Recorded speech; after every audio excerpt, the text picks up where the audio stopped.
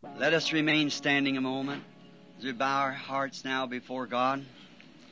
Our Heavenly Father, we are indeed grateful for the privilege of being here today, assembled together in the name of the Lord Jesus.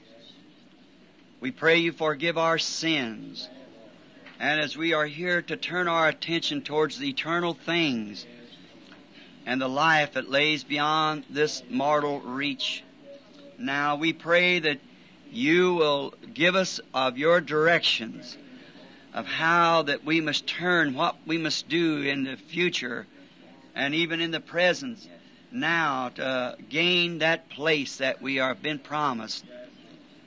There are many that are sick and needy in the land, and they haven't completed their journey, and our great enemy, not only our enemy but your enemy, has come to beset them and to stop their life and to send them to a premature grave.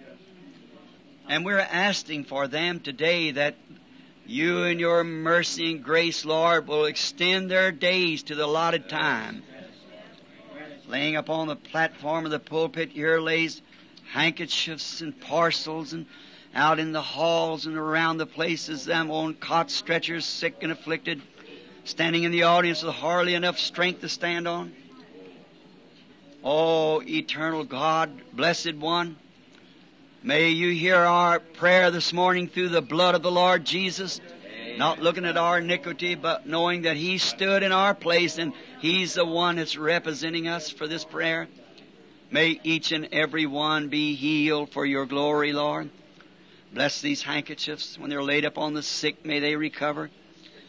Now, Father, until we wait for the great healing service we believe will follow, break to us the way of life, Lord, that we might know through Thy Word what we should do. For we asked it in Jesus' name.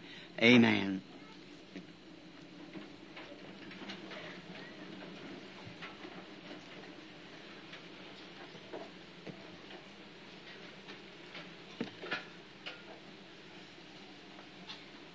As always, this is deemed one of my highest privileges, is to be in the house of God and to speak to His people.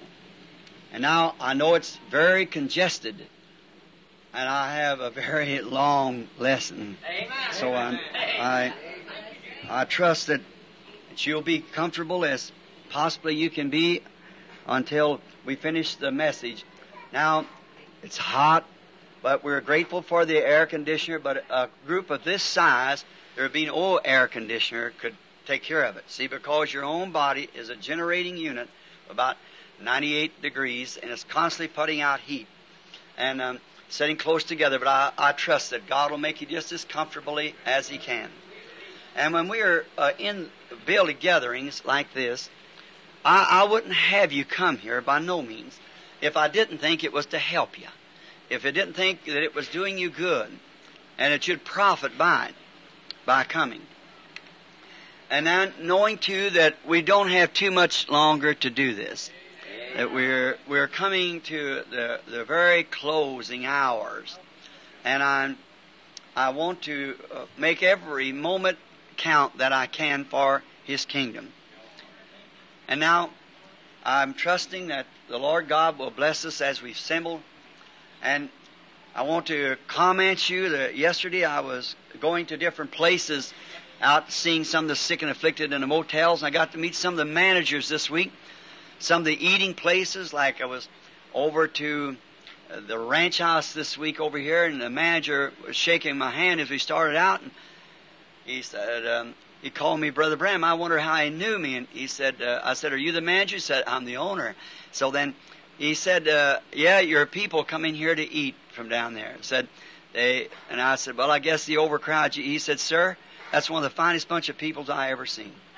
He said, they're really nice. I went to a motel yesterday to see a young lady I wanted to talk to. Her father and mother was present. I had to go to the manager to find out where the room they were in. He said, and you're Brother Branham? That's up to the Oaks. And I said, yes, sir. He said, I want to shake your hand. He said, he introduced me to his wife, very nice couple. They said every person in this motel is attending your services. We reserved it for them. And said all of our other customers, we turned down. And I said, well, I thank you for that. He said, Brother Branham, one of the nicest bunch of people I ever seen are the people that comes up here that attends your meetings. Amen. I went in last night to a friend of mine, Mr. Becker, down here. And I always liked his sandwiches. I knew him when I was a boy. I knowed him all my life. There's a couple sitting there from down at the old place down at the Riverside Hotel down there. So Mr. Becker said, Billy? I said, what is it, Homer? We know one another real well. He said, I'll feed all your people up there. Some 200 or something each Sunday eats at the Blue Boar. And everywhere I go, I hear comments of how nice you are. This fellow said, down on the river view down there, said, all that place is tucked up with the people attending the meeting. Said there'd be hundreds won't get to come in.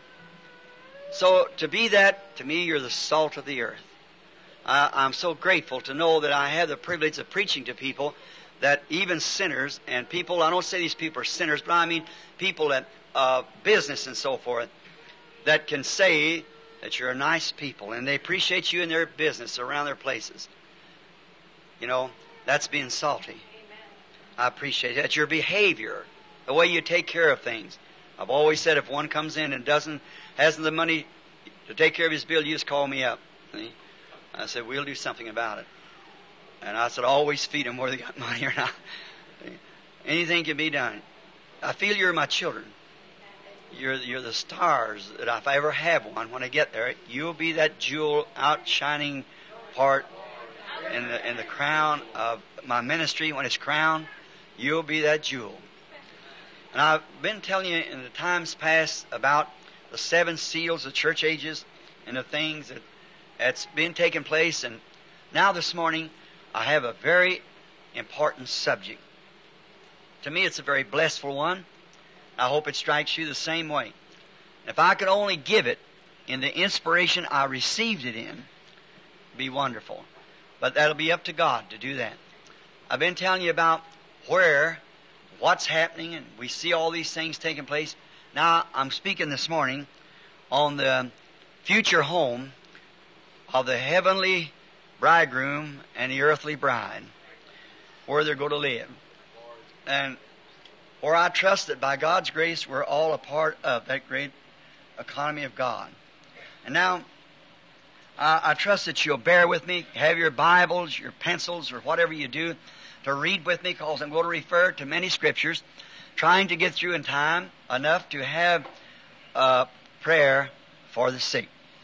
And I promise that. You've been praying for the last little while in the rooms and around for the ones who are just almost helpless and hopeless. And Lord willing, I'll probably have another service the 16th. Just maybe prayer for the sick. Start my vacation now. Since last January, I've been traveling. And I'm coming back here. I'm going to take my family to Tucson in the morning. And then I'll return back to spend the time down here in Kentucky with some of my friends hunting. And squirrel hunting for a couple of weeks. Or maybe 7 or 8, 10 days, whatever it is. Unless the Lord leads me somewhere else. I never know just where you're going to be. We never know that because that's in the hands of God. God alone. Now, for this great subject, I suppose, if I would take my time on this, because you have to bring in many things, it would take weeks. But I've wrote down some scriptures, some notes, just to hit the highlights of it, to where it'll let you study. Then soon, maybe the Lord willing, in October, I don't know when, but whenever He will provide, I'd like to have a few days, just of constant meeting on the 12th chapter of Revelations to tie in with this year. I believe it would be great. It'd be great to see how I do. And then us coming together. I said last night, I said, when in the morning, like every morning, I think when I come down here, I'm going to recognize every one of my friends that's there. Now, how am I going to do it? To have with me here, like my good friend Dr. Lee Vale sitting back here, his lovely wife and daughter, and Brother Roy Borders, and I think of Brother Ruddle, Brother Beeler, Brother Palmer, and Brother Jackson, and oh my, them dear brethren from all different parts, Brother Anthony Milano, and everywhere you look, you see somebody there, Brother from down in Arkansas. I can't think of their name. Brother John, Brother Earl, Martin, Brother Blair, and there's it's just endless, you see. I'm so glad to have a group like that gathered around me when I'm teaching on the Word of God. Man who I think are gallant man, real man of God. I'm thankful for this little tabernacle. I'm grateful for its 5 open doors to the public. Each door, we have 4 deacons here, Spirit-filled man. 4 trustees, Spirit-filled man. That's 2 at each door. And it's got a double door in front for the 2 pastors, the shepherds. We're glad to have you. Thankful to God for this. May He ever bless you. Now, we want to stand just a moment while we read from 2 Peter, the 3rd chapter, and also from the book of Revelations 21.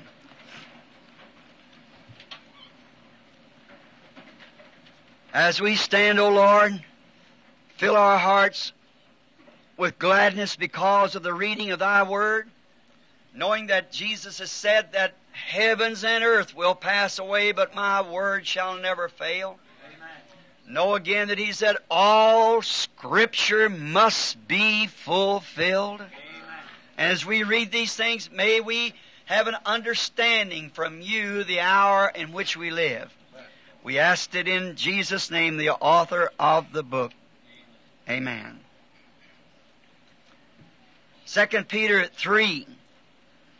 This second epistle, beloved, I now write unto you, in both which I stir up your pure minds by the way of remembrance, that ye may be mindful of the words which were spoken before by the holy prophets, and of the commandments of us, the apostles of the Lord and Savior, knowing this first, that there shall come in the last days scoffers, walking after their own lust, and saying, where is the promise of His coming?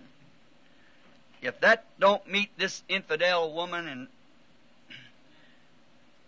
since the fathers fell asleep, all things continue as they were from the beginning of the creation. For this they willingly are ignorant of, that by the word of God the heavens were of old, and the earth standing out of the water and in the water, whereby the world that then was, being overflowed with water, perished.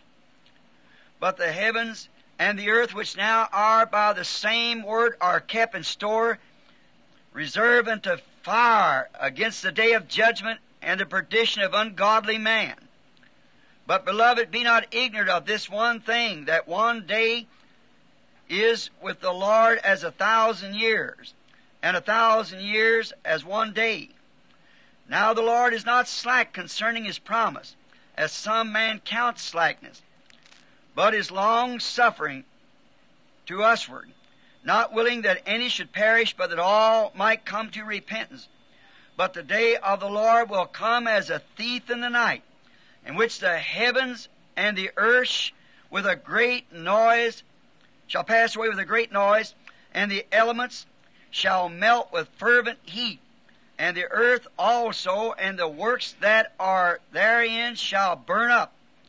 Seeing then that all these things shall be dissolved, what manner of person ought we to be in all holy conversation and godliness, looking for the hastening unto the coming of the day of God, wherein the heavens being on fire shall be dissolved, and the elements shall melt with fervent heat. Nevertheless, we according to His promise look for new heavens and a new earth, wherein dwelleth righteousness. Wherefore, beloved, seeing that we look for such things, be diligent that you may be found of him in peace, without spot, without blemish, and accounting that the long suffering of the Lord is salvation, even as our beloved Paul, according to the wisdom given unto him, has written unto you, as also all his epistles, speaking in them of the things which are sometimes hard to be understood, which they that are unlearned and unstable rest as they do also the other scriptures unto their own destruction. Ye therefore, beloved, seeing ye know these things before, beware lest ye also, being led away with error of the wicked, fall from your steadfastness, but grow in grace in the knowledge of the Lord and Savior Jesus Christ. To him be glory both now and forever. Amen. Now, in the revelation of Christ, in the 21st chapter, I read these words. And I saw a new heaven and a new earth, for the first heaven and the first earth were passed away, and there were no more sea. And I, John, saw the holy city, the new Jerusalem, coming down from God out of heaven, prepared as a bride adored for her husband. And I heard a great voice out of heaven saying, Behold, the tabernacle of God is with man, and he shall dwell with them, and they shall be his people, and God himself shall be with them and be their God. And God shall wipe away all tears from their eyes, and there shall be no more death, neither sorrowing nor crying, neither shall there be any more pain, for the former things have passed away. And he that sat upon the throne said, Behold, I make all things new. He said unto me, Write, for these words are true and faithful. And he said unto me, It is done. I am Alpha and Omega, the beginning and the end, and I will give unto him that is athirst of the fountains of the water of life freely. He that overcometh shall inherit all things, and I will be his God, and he shall be my son. Let us pray again. Lord Jesus, with such a promise and such stern talk as Jesus himself and the apostle has given us concerning the hour we are approaching, give us, O Lord, thy direction, that we might know how to approach it in the right way, because it's coming. We know the Scriptures must be fulfilled, and so shall it be. And now, Lord, we ask your mercy again upon us all as we study thy word. Be with us and unfold it to us, Lord, for we asked it in Jesus' name. Amen. Be seated.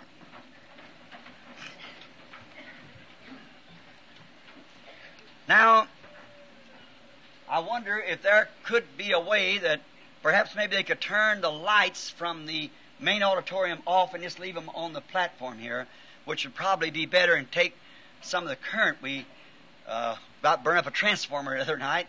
And if the custodian will do that for us, we appreciate. Turn the bottom lights, or the main auditorium lights, off. And then I think you'll have plenty of room to see to write. Now, a subject again to announce it, that we are approaching the subject of the future home of the heavenly bridegroom and the earthly bride. Now, as it's been, I'm just going to have to do this. It's just too hot up here. Listen, as we are, I know my wife don't like me to do that, but I take my coat off. It's just too hot up here. See, you got air out there, and it's just cut off in a little pin here. Now, in the future, or in the past rather, we have studied the 7 seals, the 7 churches. Brother Vail and those are working upon those now faithfully to get them in book form. And seeing all these mysterious things that we have seen come to pass, then I think after understanding that in the hour that we're living in, and the position, there's no one that would want to sit down real sensibly and examine what has been spoken of and what is promised to happen and what has happened, but what could say that those things are fulfilled. Amen. Exactly what God said He would do, He did it just exactly to the letter. Now, I think in this that not knowing what time that the Lord Jesus might appear, I thought it would be good, it seemed pleasing to the Holy Spirit that we'd speak on this and maybe come back to it again 2 or 3 times, because I won't have quite ample time to get all this out, as where you hit a subject that might be a little stumbling to someone. You can't carry it all the way out to make it plain. Then you come back again to catch the next subject, and then later on if the Lord willing, we come into the 12 seals, the 12th chapter of Revelations, which lays between the coming of the Lord and the ending of the trumpets and so forth. We'll try to bring that back to show who's Satan, what he did, where he come from, what's his purpose, and how that his great beauty that was given caused his fall. His deceit caused his fall, beauty. Then how that the impossibility for any man that wants to look at it right, that serpent seed. I'd make a challenge to that to anybody, see, that would want to look at it with just absolutely common understanding. A child could see it. See? Now, and we'll get to that later. Now we understand here that these 2 scriptures, the reason I read 2 Peter, the 3rd chapter, and compared it with Revelations 21, they both here are speaking the same subject, but John never wrote it out like Peter did. See? We understand that this great home of the bride is to be here on earth. And now, if you read just like 21st chapter of Revelations, the apostle here said, or the prophet said that I saw a new heaven and a new earth. Sounds like there comes a annihilation. Now, the way I always find my messages is by prayer. I'll be sitting in prayer and something reveals to me. And I'll wait on a few minutes and see if it's right. Then I feel it closer. And then sometimes I keep waiting till it breaks into a vision. But when it begins to come and I'm satisfied it comes from God, then I go to the Scripture. See, that is called to be the confirmation of every spiritual thing that's done. Because the Bible is the complete revelation of Jesus Christ. See? It is His body. And now, in that, maybe I find a place in the Scripture that doesn't sound just right.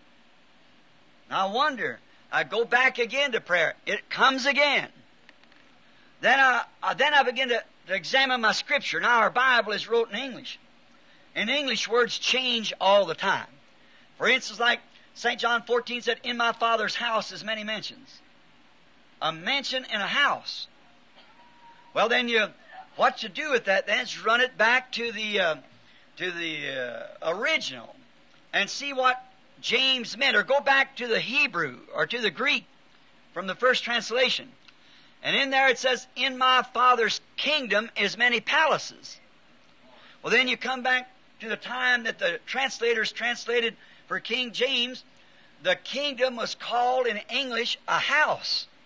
And the king was the father over his delegates. There's the reason they translate, in my Father's house is many mansions. See? And then you get those words and you have to hunt them up. Then you see from that inspiration, this pulpit this morning, I say not one time has it ever been nothing but straight to Scripture. That's how serpent seed and all these other things come. See? And it's really, if a fellow would just read and say, in my Father's house many mansions, if you didn't stop to study, pray, you'd be all confused. See, but just keep praying. God always makes it right if it comes from God. Now, John explains the change And how it comes about, he doesn't explain it rather, but Peter does. John just said, I saw new heavens and new earth. First heavens and first earth has passed away. There was no more sea. I, John, saw the holy city coming down from God out of heaven, prepared as a bride, adored for her husband. But we turn back to 2 Peter now to find out. Peter explains how this process will come about. Now, if you look at what John said, it sounds like, for the first heavens and first earth was passed away. Annihilated. See? And that sounds very strange. So that's what struck me, and I began to look for the word pass away. And now, but it's clear that both of these apostles and prophet were talking of the same thing. And now also in the book of Isaiah. Now that you want to put these scriptures down in Isaiah 65:17. Isaiah speaking of the millennium. That 1,000 years of rest for the people of God. Isaiah spoke of it, and he said, there was all the former things that passed away and how they'll build houses and inhabit them. If we had time, maybe we just take time and read this just a minute. Isaiah 65, and let's just read for a few minutes here. And here it is right for us. Now to begin. Isaiah 65:17. And behold, I create new heavens and a new earth. Now, Isaiah the prophet was one of the prophets that wrote exactly the entire Bible in his prophecy. He starts out with the creation. In the middle of his book, about the 40th chapter, comes around John the Baptist, the New Testament, and winds up here in his book in the Revelations in the millennium. There's 66 books in the Bible and there's 66 chapters in Isaiah. He wrote a complete commentary. Now, we find out here now he's getting to the 65th chapter, one more chapter, and he speaks of the millennium. Notice it, how beautiful. Behold, I create new heaven and new earth, and the former things shall not be remembered or come into mind. It's to pass away. But be ye glad and rejoice even in that which I have created. For behold, I create Jerusalem a rejoice, and her people a joy. And I will rejoice in Jerusalem, and joy in my people. And the voice of weeping shall be no more heard in her, nor the voice of crying. There shall be no more thence infinite days, and an old man that has not fulfilled his days. For a child shall die 100 years old, and a sinner being 100 years old shall be accused. Then they shall build houses and inhabit them. And they shall plant vineyards and shall eat the fruit of them. And they shall not build and another inhabit. That is, your farm, your son fall heir to it, or some of your heirs. They shall not plant and another eat there. They do their own planting and remain there. They got life eternal. For as the days of a tree are the days of my people, and mine elect shall long enjoy the works of their hands. They shall not labor in vain or bring forth for trouble, for they are the seed of the blessed of the Lord, and their offsprings with them. Now notice, here's where I'm going to get to after a while. And it shall come to pass that before they call, I will answer. And while they're yet speaking, I'll hear. And the wolf and the lamb shall feed together. And the lion shall eat straw like a bullock. Dust shall be the serpent's meat, and they shall not hurt or destroy in all my holy mountain, saith the Lord. What a promise of these prophets and great sages, teachers of the Bible, way back in ancient days, seeing this glorious day come. By these passages, one might think, or be led rather, to believe that the whole planet of this earth will be destroyed. I make a new heaven and a new earth. See? That the heavens will be gone and the earth will be gone. Completely annihilated. But a close study, and with the help of the Holy Spirit, we can see the truth of this, and that's what we're going into. It is only the atmospheres around it and the sin that's up on the earth that will be destroyed. Now we realize that the heavens means the atmospheres above. What does it do? It then these thistles and sickness and death and politics and sinful man and sinful woman and evil spirits will all be gone away and annihilated. It has to be done that way because we are going to live right here. We prove that by the Bible. Right here's where we live. Now notice, thistles, germs, all of sicknesses and things will be completely taken away. All of this, its existence that's in the earth now, man-made systems, politics, sin, all kinds of evil spirits that the world is contaminated with, and all the heavens above us is contaminated with evil spirit. Now we're going to go deep and long in this thing. All this exists in the heavens or atmospheres, and the earth which is now. This earth holds those things. But it wasn't made for that purpose. Sin caused it to be like that. It was made by God, the Creator.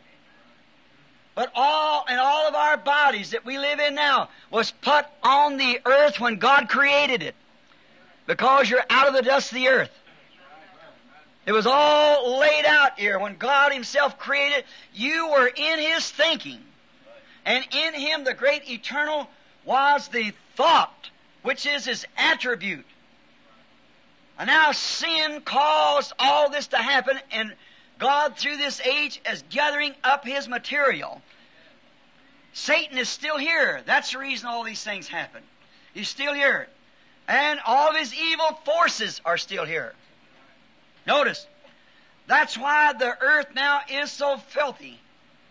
That's why the scum and ridiculous things that goes on, bloodshed, war, politics, sin, adultery, all kinds of filthiness goes on, is because that Satan is the ruler of this earth and this atmosphere. You said the atmosphere? Yes, sir. Both the heavens and earth now is contaminated with devils that can accuse us before God. Jesus is there to intercede for us. See? While the accusers keep pointing the finger, they did this, they did this, they did this, but the blood still covers. He came to redeem that elected that He foresaw. That's why it's so filthy today.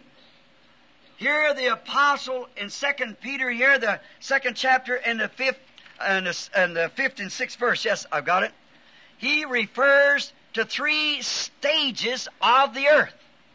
He gets 3 stages of it. Notice how he brings them.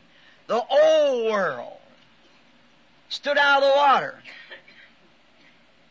Now, that was the antediluvian world. Now the one it is, the present world we live in now, called it a world. The old world that stood out of water, Genesis 1:1. Now, and the world that is now present. And then again he refers to another, the world that is to come. The new world. 3 worlds, 3 stages of the world. And notice how God makes plain to us His plan of redemption. Oh, this just thrilled my soul when I saw it. How He makes plain to us here now His plan of redemption. Now compare what we see with our own eyes, what God has done to redeem His world. He's done the same plan to redeem His people. For the unchangeable God changes not any of His plans or anything. Such a glorious thing. How He led us to Himself, to a tabernacle in us, by 3 stages of grace, just like He's led the world in 3 stages to come to the world. As God will come to the world after it's gone through 3 different stages of purification, that's exactly how He comes to us through 3 stages of grace.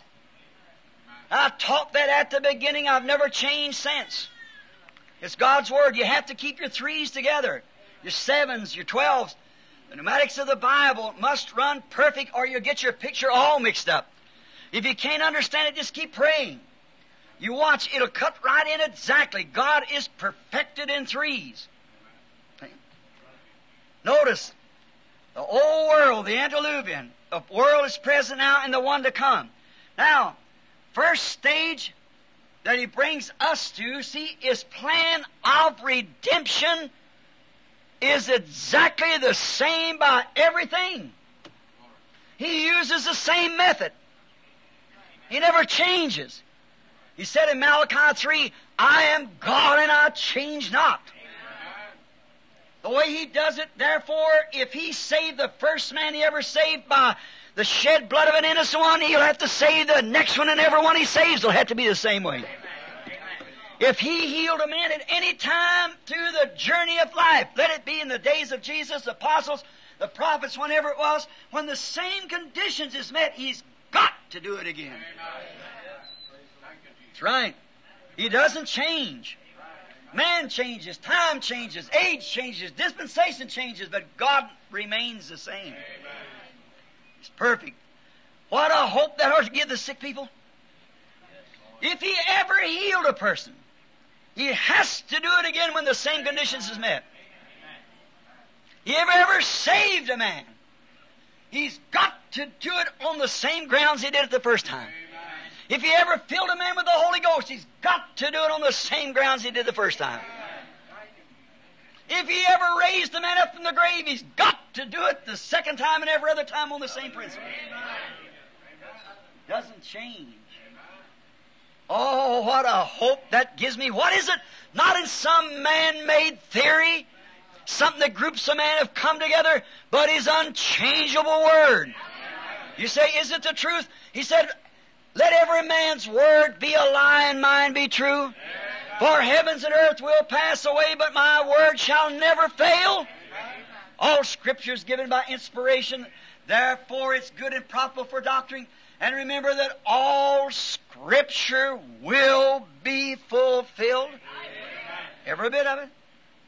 Notice how God makes it plain to us.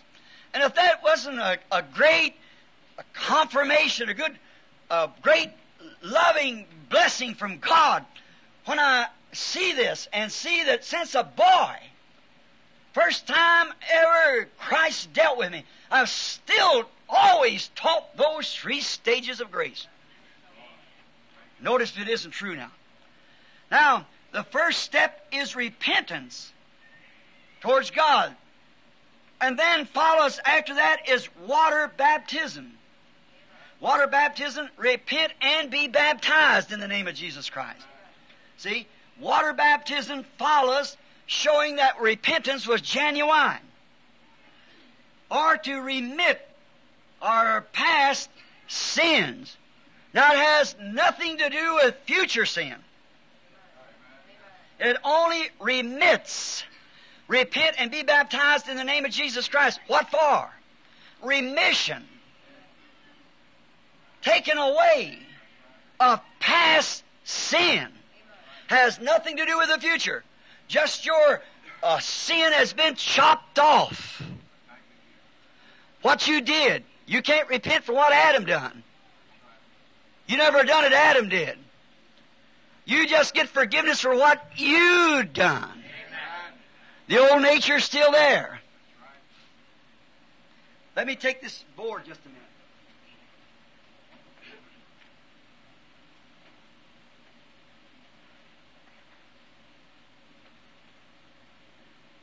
Now, here is a human heart. I'm a long ways from being an artist. Here is a human heart. And here is a human heart. Now this one over here has a snake in it. That's sin. Here he has his life. This one over here has a dove in it, which is the Holy Spirit. Here he has a life. Well, this one here has malice, hatred, envy. That's what's causing this fellow here. Amen. Well, this one over here has love and joy and long suffering and That's what does it down here.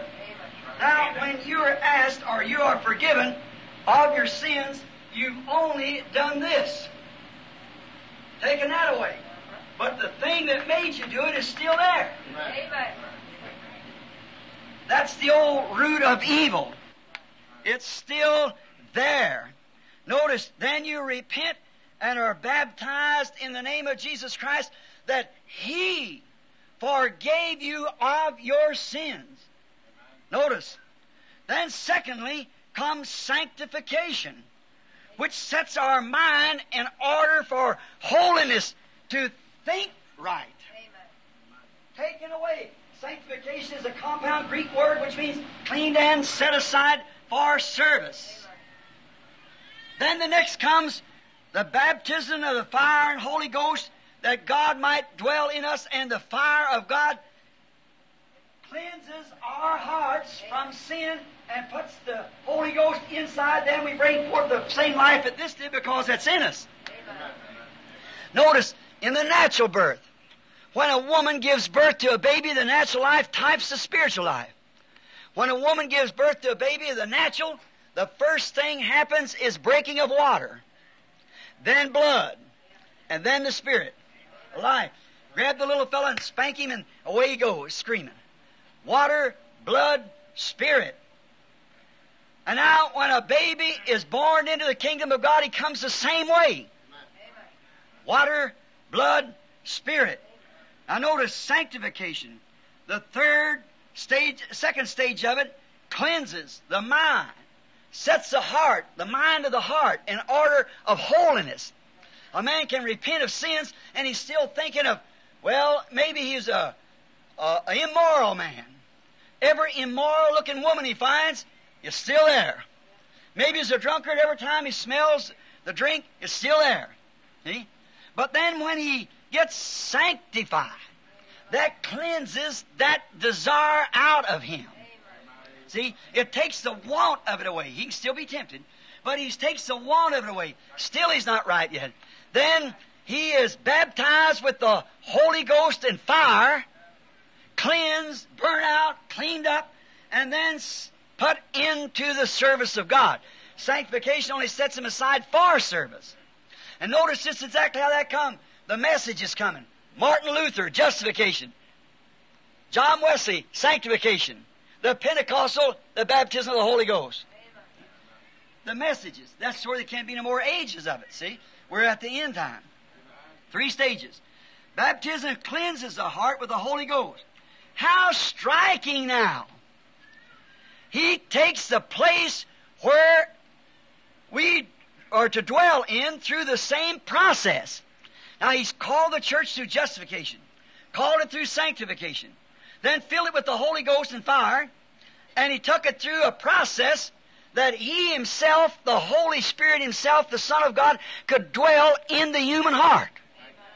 Now, it has to go through that before He can come into it. Notice, He done the world where that bride's going to live in the same way. The same plan of salvation. Notice, the antediluvian world. After it had repented through the bride of that day, Noah, He give it a water baptism. Covered it over with water. Then justification, showing it is on His road to call this fallen world from Eden back to its restoration again. Then Christ came and shed His blood upon it, cleansing it and claiming it. See? That's the world that we live in now. See how Satan here in the Scripture tried to make him break God's plan to receive it, give it to him when He took him up on the mountain, and tried to give it to him without the purchase of the blood? Did you notice how Abraham, when they tried to give him the land, he bought it with so many shekels of silver before the people as an ensign, as a witness. Let it be known this day that I bought this burying place. See? Purchase it. And Satan tried to give him the kingdom which belongs to him now. He tried to give it to him as a gift, but he wouldn't receive it. Cause then Satan could still have claim on it. But it had to be bought. Amen. He was the Word in the fullness thereof. They couldn't deceive him in it. Then it is now to get a baptism of fire. See, it is now what happened. Christ came and called the church to repentance, baptism in the name of Jesus Christ for the remission, sanctified the church, and with the fire of God come down and burn out all the filth and come and dwells in the human heart. Now the world to be redeemed for this redeemed person, he uses the same method. He baptized it in water after the antediluvian destruction, shed his blood upon it to sanctify it and claim it. Amen. It's his. Satan tried to say, I'll give it to you. He said, no, sir, I'll buy it. Let it be a witness. He was lifted up for an ensign. That he bought it, he purchased it. But now it has to go through a baptism of fire. Holy fire from God which cleanses the earth and the heavens around it. Then it's purchased so that the redeemed can live on it. Live in it in peace. Notice, the baptism of fire is to cleanse it from sin, from sickness, from disease germs, from sinners, from the devil and all of his group. He's to be cast out into the lake of fire. Holy fire from God comes down from God out of heaven and it burns it up. Notice, to make it ready for God to dwell in. For God in the new world that is to come is to dwell in the earth. Because you say God, He dwells in the human heart. But He and the bride becomes one and they go to their home in the new world. And the same plan of redemption is used to redeem both world and the persons that live in it. See, the heart has to be cleansed like that. Before God can come down in the person of the Holy Ghost, which is Christ, coming down and dwell in the human heart, it first must be repented. It must be baptized in water in His name to show who it belongs to. Then it must be cleansed by the blood of Jesus. And then the holy fire and Holy Ghost from God comes down and burns out all the desire of sin, all the nature of the world. And therefore, he that sins willfully after receiving the knowledge of the truth. Then again, the Bible said it's impossible for a man that's born of God cannot sin. He does not sin. There's no way for him to sin. How can he be a sinner and redeemed at the same time? How can I be in the pawn shop and out of the pawn shop at the same time? Oh, He redeemed us by His blood.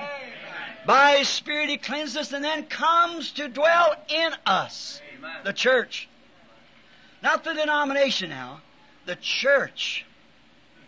Notice close now as we take this. The places we are to dwell in. Now the antediluvian repentance then brought water baptism. Then Christ came and shed His blood upon it to cleanse it and claim it. And then comes the next, the destruction of the world as it is now. All the sin that's in the heavens above. He's the prince of the power of the air. He keeps off, wars off blessings from God. In there comes thunderbolts of lightning and strikes the earth and everything from the heavens. Sheets of ice and rain and typhoons, storms and everything comes from above, which is Satan. Amen. The prince of the power of the air. Notice, see how Satan tried to take it, as I said a few minutes ago, by giving it to Jesus without buying it. Then Satan still has a claim because it's earmarked. Yes. See? But Jesus buys it by His shed blood and brings it back to the rightful owner. That's how He bought us by His blood, how He bought the church. And now, it's baptism of fire cleanses from all germs, all diseases, all sicknesses, even all the spiritual things, which is by us too, that does the same way, to make it ready for God to dwell in this great age that's to come, the new earth. See, He redeems it in the same way He does His people. He makes it all just the same, His plan of redemption. For He is the unchangeable God, always the same in His plans. How I've told you before, and make it known to you, and by all ages, that God cannot change. He makes it known every way by the same. He made it known, His first message in the antediluvian world, by Noah the prophet. I was talking to a dear brother who's sitting present with me now yesterday. He said one thing you said, Brother Branham, it always shook me. I said, what is it, brother? And he said, here's what you said, and it's true. The minority, how a little group is going to be saved in the days of coming. And we talked of how Jesus said, straight is the gate, and narrow is the way, and but few there'll be that'll find it. Now notice the Bible said, as it was in the days of Noah, wherein 8 souls were saved by water. So shall it be in the coming. I said, brother, you just got, he said, remember, there's only 8 souls there. I said, you just got half the picture. Yet, Noah was a type of the remnant that's carried over. Not the translated bunch. Enoch, one man, went in the rapture before the flood came, showing that the church does not go into the tribulation or anything around it. Enoch was translated. One man. Oh, the church may be a number, but the bride is going to be a very small group. That'll make up the bride. Now, the church may be a great number, but the bride, you see, compare 8 with 1. 8 times less will be the bride than the church. And if the righteous scarcely be saved, where will the sinner and the ungodly appear? Those who know better to do it, and go ahead and do it anyhow. Those who follow the rules of denomination instead of the Word, where will they appear at? Yet called Christians, taking the name of Christ. Now, perfectly, Noah was a type of those carried over. Remember, when Noah come out, Ham was with him. Sin was still in there. Sin went right on over through the ark. Unbelief, doubt, went over in the ark, carried above the judgments, but Enoch went higher than the ark. He went on into the presence of God. But Noah went through and come out, and there was still sin. Type of the millennium, of the world's condition. The millennium is not the end of it. There will still be time after the millennium. The millennium is a space of time, but not the new earth. No, indeed. Notice in that, we'll get to it after a bit. See, the earth, redeemed, goes back to its original owner again. He took it from Satan. He taking the earth away from Satan, just like He took you away from Satan. Like He took the little woman at the well away from Satan. There stood the priest, thought he was with God, and he had nothing. See, I'd like to draw that for you just a moment.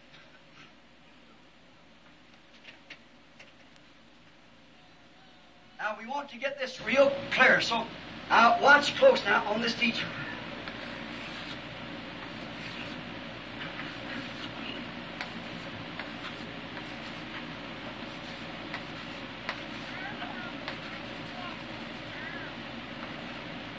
Now, this here is God.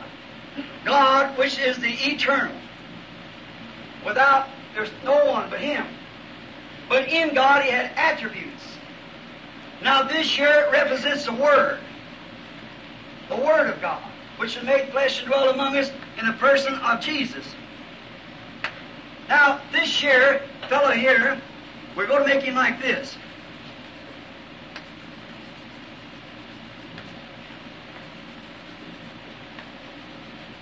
Now, this is called the woman at the well. This is the priest Pharisee. And where you see this open blackboard means grace and salvation. Now, in the beginning was the Word. And the Word was made flesh and dwelt among us. The 3 stages It was an attribute first, was in God, that He thought of Himself as being human, and that transmitted Him down to be Jesus. Now, if you'll ever be there, you was with Him then. Amen. For there's only one form of eternal life. That's God. Amen. And you had to be a part of God at the beginning. Amen. Amen. Not what you just chose down here. He chose you. Amen. All the Father has given me will come. Amen. Now look at this priest here. We find his bottom part here, his back life, back behind him, his predestination back here is sinful. Here's hell down here. Now, this little part in here looks like the blackboard. That represents his purity. He was a priest. He was an honorable man. That represented this. He was also had to be a good man, or he couldn't be a priest. But you see how he got it was intellectual learning. Yeah. Now this little woman, her first life up here, she was a prostitute. She was all marred up. But way down in her here was just a little bit of understanding. I know when Messiah cometh. That was there. Notice, when Jesus came and manifested the Word, because the Word discerned the thoughts that was in the heart, as Hebrews 4 says it will, 4:12, that He would, the Word was a discerner of the thoughts of the heart, and He came as the Son of Man, the prophet. What happened? This priest with only intellectual learning said it's a devil, because that's what his denomination called it. What did it do? He had no representation, so it blacked him out. But this little woman had nothing to present. She's as filthy and dirty as she could be. But notice, way down in her, she's got representation. Amen. And then she was looking for this to be made flesh. And when he said, go get your husband and come here, she said, sir, I have none. He said, you said the truth because you got 5, and the one you have now is not yours. You've had 5. That makes 6 you have. She said, sir, you're not Beelzebub. I perceive that you are a prophet. Amen. Now we know the Messiah, which is called Christ, will come. Amen. And when He does, He'll do this. Amen. He said, I'm He. No more doubt. Amen. You didn't have to explain it. Amen. She saw it. She believed it. Away she went. Why? What did it do to her? It redeemed her. Now watch. He came to be a redeemer. Is that right? Amen. What does redeem mean? Bring back. Amen. Why didn't he get the priest? He never was up there. See, he had no representation. He came to redeem that which had fallen. In the fall, this got messed up with that girl, but God had her in His thinking before the foundation of the earth, and He come to cleanse her. Then He had eternal life. See? Where the priest, what did it do to him? It sent him right back to his destination. He had nothing to begin with, only intellectual learning.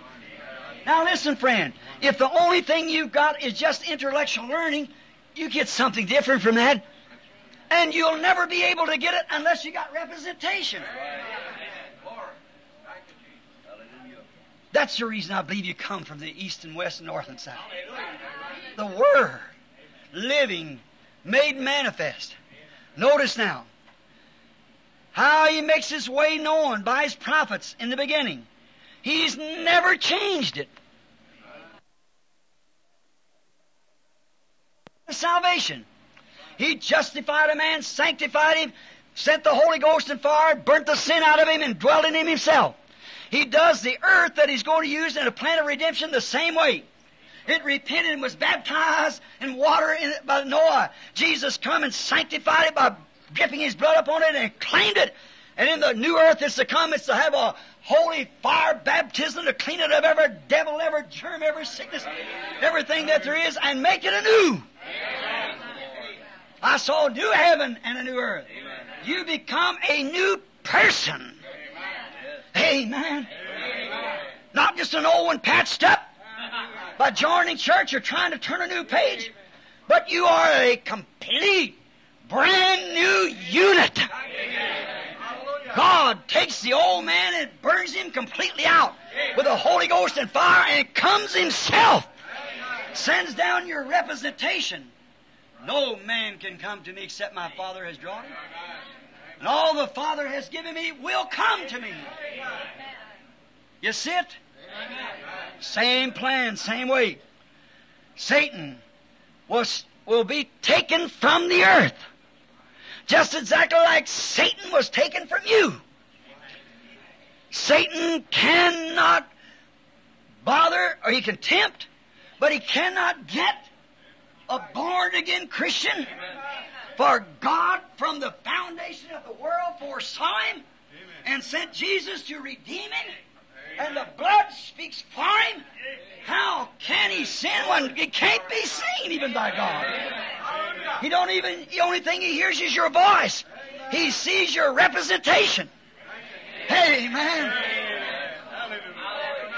That is true. See, by the same means, for the world is one of His attributes, just the same as you are one of His attributes. The world becomes one of His attributes, because it was God's thinking in the beginning to have a world, to be on a throne, to be a king, to be a redeemer, to be a healer. That's His attributes. Just like an attribute of you. I can't say a post unless I think a post. I can't say man unless I think a man. And when I think of man, then say man, the thinking is my attribute and the expression is the word. See? Like Isaiah. How could he say that a virgin was going to conceive? What is the thought? Now many of you wonder how that discernment comes. I'm going to tell you. See, it's a word that I say. And it isn't my thinking because I don't know. I don't know the thinking of it. How can I tell you who you are and where you come from when I don't know you? How can I tell you what you done 10 years ago and I've never seen you in my life? How can I tell you where you do and what you'll do 10 years from now? How do I know the future? But it is somebody else's thought. Let the mind that was in Christ be in you. Let the mind that was in Christ be in you. See? Then it isn't your thinking. It's His thinking through you. And you're not expressing your own words, you're expressing His words. That's how many times a brethren gets confused on interpretation of tongues and things. See, they say things that's not right, they don't realize that that's Satan. You say in the garden of God, just wait till we get through. Find out if it's not or not. The weeds and the wheat grow in the same field. They both live by the same sun and the same rain. But if there be one among you who's a prophet, I, the Lord, will speak to him. And if what he says happens, then that's me. Because he's not expressing his own. He's expressing my thoughts, my attributes of the things that has to come. Now I'll use his mouth to express them by. And after he said them, they've got to come to pass. Heavens and earth will pass away, but my word shall never fail. Isaiah said, a virgin shall conceive. That settles it. She's going to conceive. What God said, He does. Oh, make known by His prophets all of His manifestations, because it's His attributes of His thoughts expressed. Now, here it was in this little woman. She was one of His attributes. See? And there was a priest representing the light. He had learned it from the Bible. He had learned that God was God. He had learned that holiness is right. He was learned that there was a law of God. He had learned it because of an intellectual conception, and he was born in the right lineage. He was a Levite. But he only knew it by intellectual conception. And when the light of the hour, see, he learned it by what had happened. Not what was happening. What had happened. And when he found what was happening, his denomination said nothing about it. Therefore, he had no representation of it. But here was a Redeemer on earth at that time to redeem those attributes of God. And she received it. She never questioned it. She said, when Messiah comes, He'll do this, and that settled it. And she's seen it done, so He said, I'm the Messiah, so that settled it. No more questions. She just went telling everybody else, come see who I found. These processes make us clean, a temple for His dwelling place. Justification, sanctification, baptism of the Holy Ghost with fire. That does the cleansing of this temple.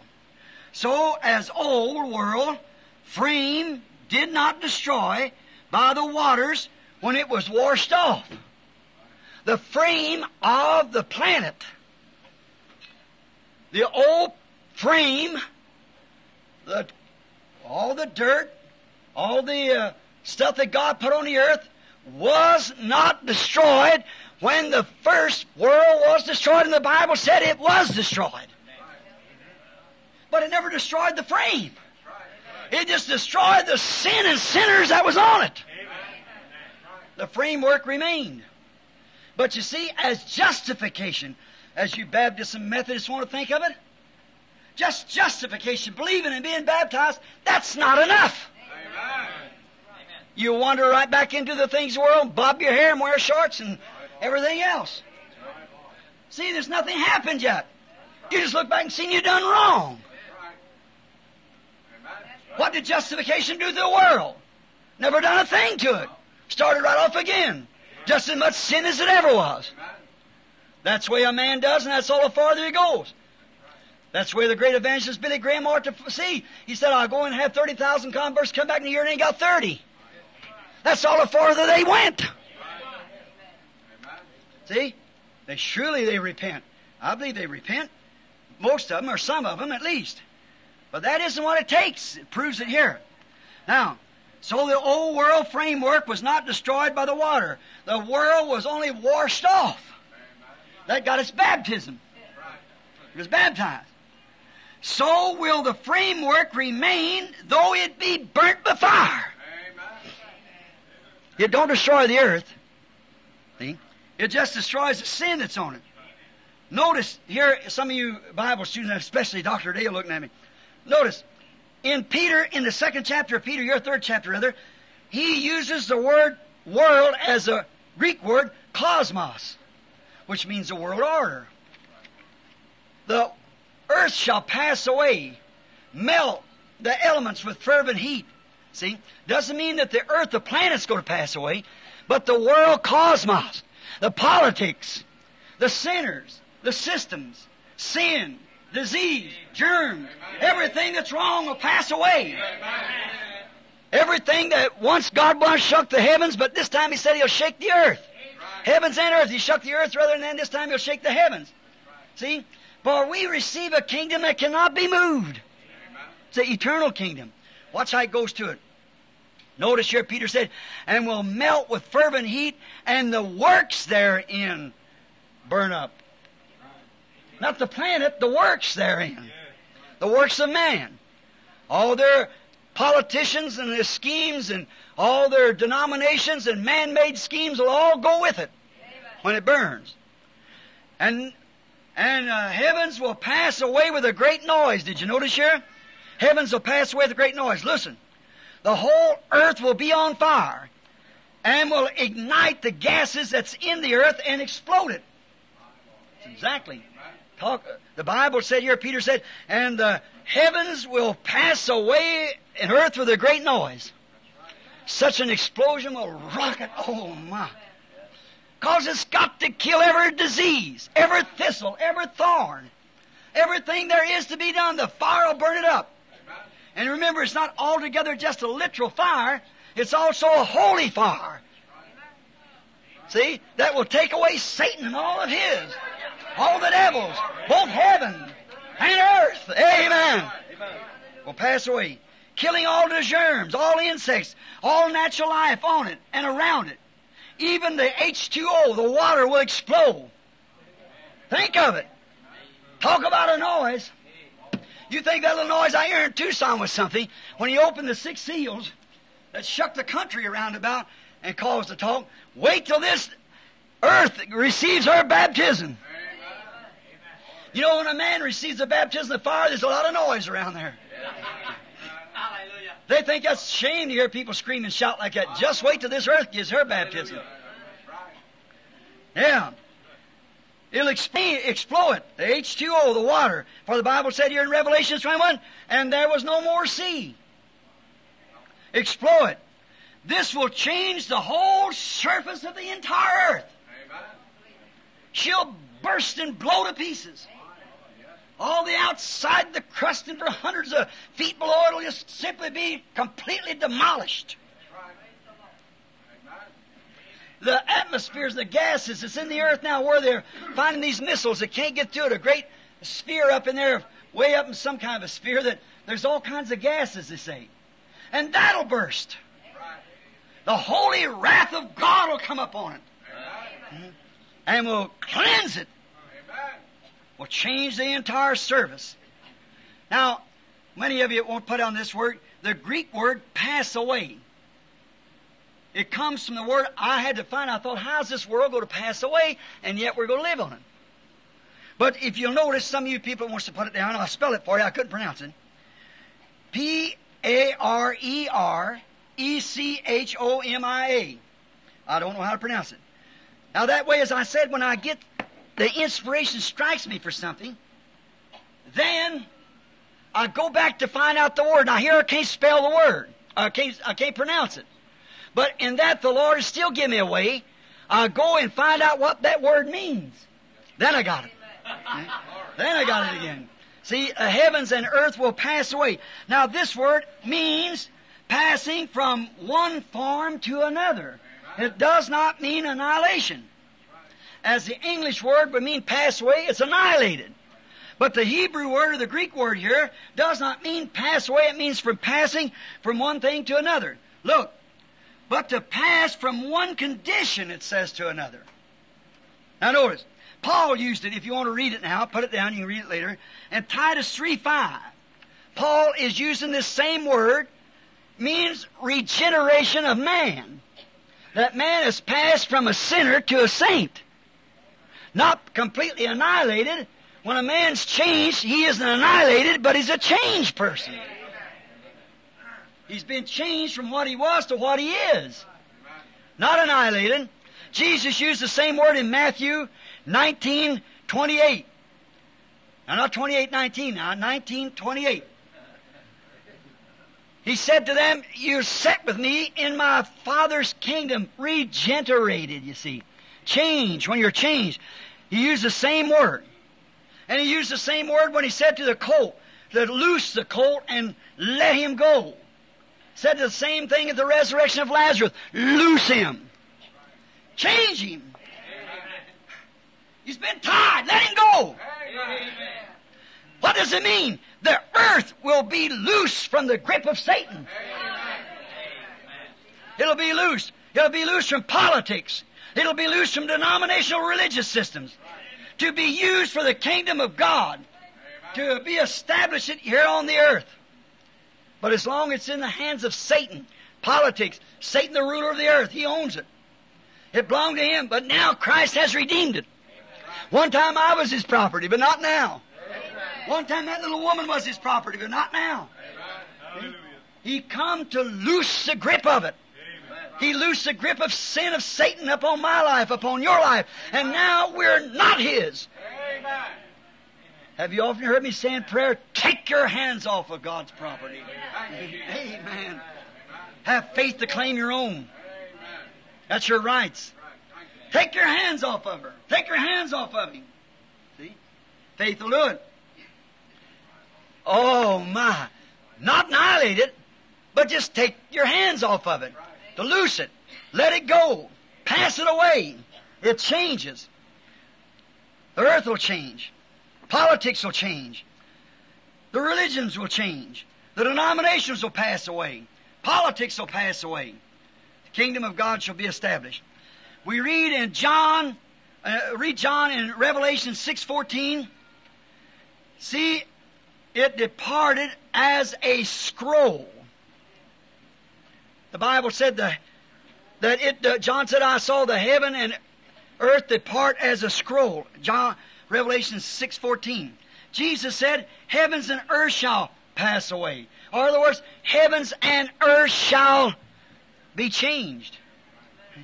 Use that same word right there again. No, not annihilated, for later in Revelation 21, 2-24, he's seen the New Jerusalem coming down from God out of heaven and sitting upon this earth. It doesn't mean that it'll be annihilated. The systems will be changed. Daniel saw the same thing. A rock struck the world. It was shoot out without hands. And the whole image of the systems was broke down and become like a chaff on a summer threshing floor, and the wind packed it away. And the rock itself grew into a great mountain that covered the earth. Watch that mountain now in a little bit. That mountain covered the earth. Also, we find out here also in Revelations there, it said the kings of the new earth will bring their honor and glory into it. And the earth is sitting, the New Jerusalem is sitting on this earth. See, it's just changed. You're the same man in stature that you was when God called you. Same woman. But you see what it did, it was a regeneration. The old life passed away. The old desires passed away. When you used to like to drink and cuss and fuss and stew and run around and immoral, that thing just died. See? But now you are used, then you was Satan's instrument. Now you are redeemed. And that's what the world will be, the same way, redeemed. A new heavens and new earth just like you. You are a new creature. And the Greek word there, anybody knows, said you are a new creation. Amen. A new creation in the same old temple. Hallelujah. Watch what happens here now. Glorious. All right. Now we find that this earth will hold the kings of the earth. And again, in Matthew 5:5, Jesus said, the meek shall inherit the earth. It isn't going to just go to have another earth. It's just going to be the same earth. I'm trying to get the plan of redemption to you before, if I don't get nothing else, see? The baptism of fire on it only is to cleanse it and make it a fit place for His meek to live in. See? Oh.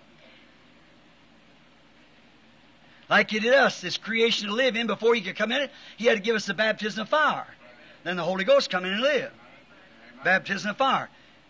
Then when you get that baptism of fire, then the Holy Ghost can come in. What it does, it burns up everything contrary to the Word out of you.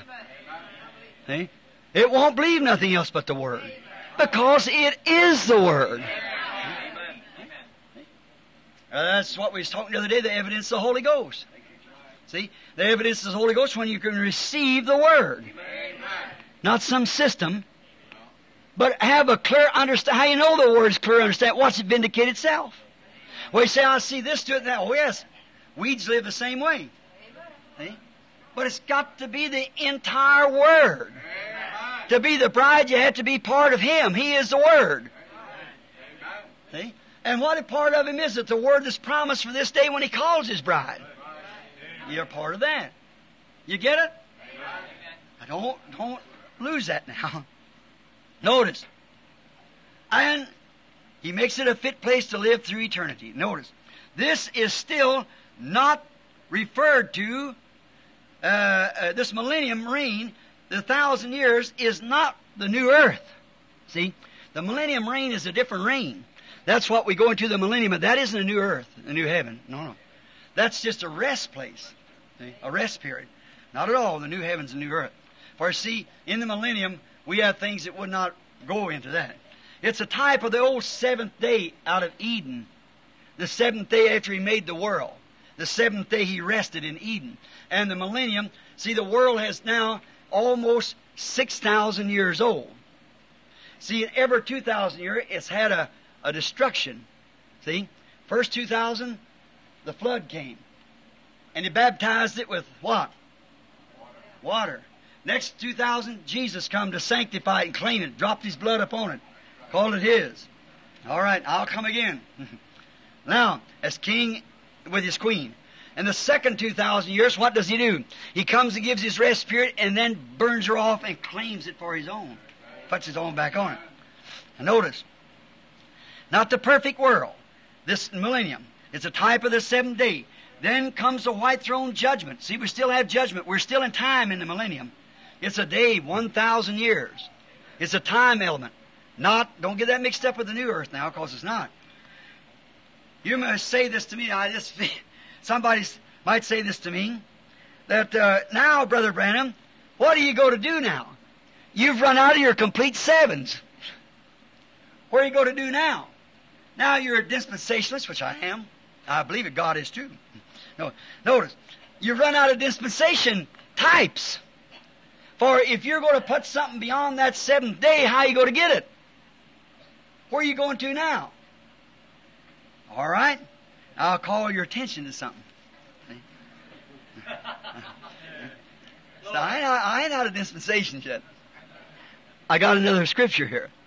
And remember, all of it has to be fulfilled. Every bit of it. Now I say, Brother Branham, you're trying to put something way over yonder beyond that seventh day. That seventh day Sabbath. As God made the earth and labored 6 days and rested the seventh is only a type of time. Time. But I've just said here, we become eternal. So where's your type now? You said you're a typologist, so you've run out of types now. No, I haven't. Let's just find out if we have.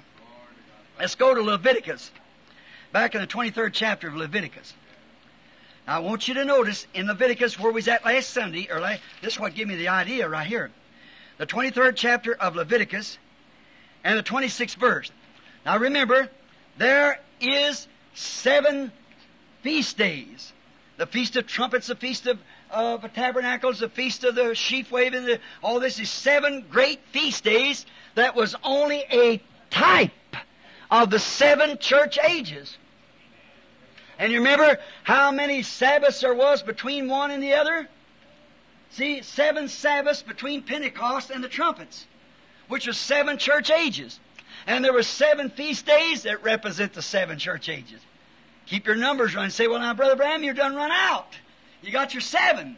All right, let's take the last feast, which is the Feast of Tabernacles.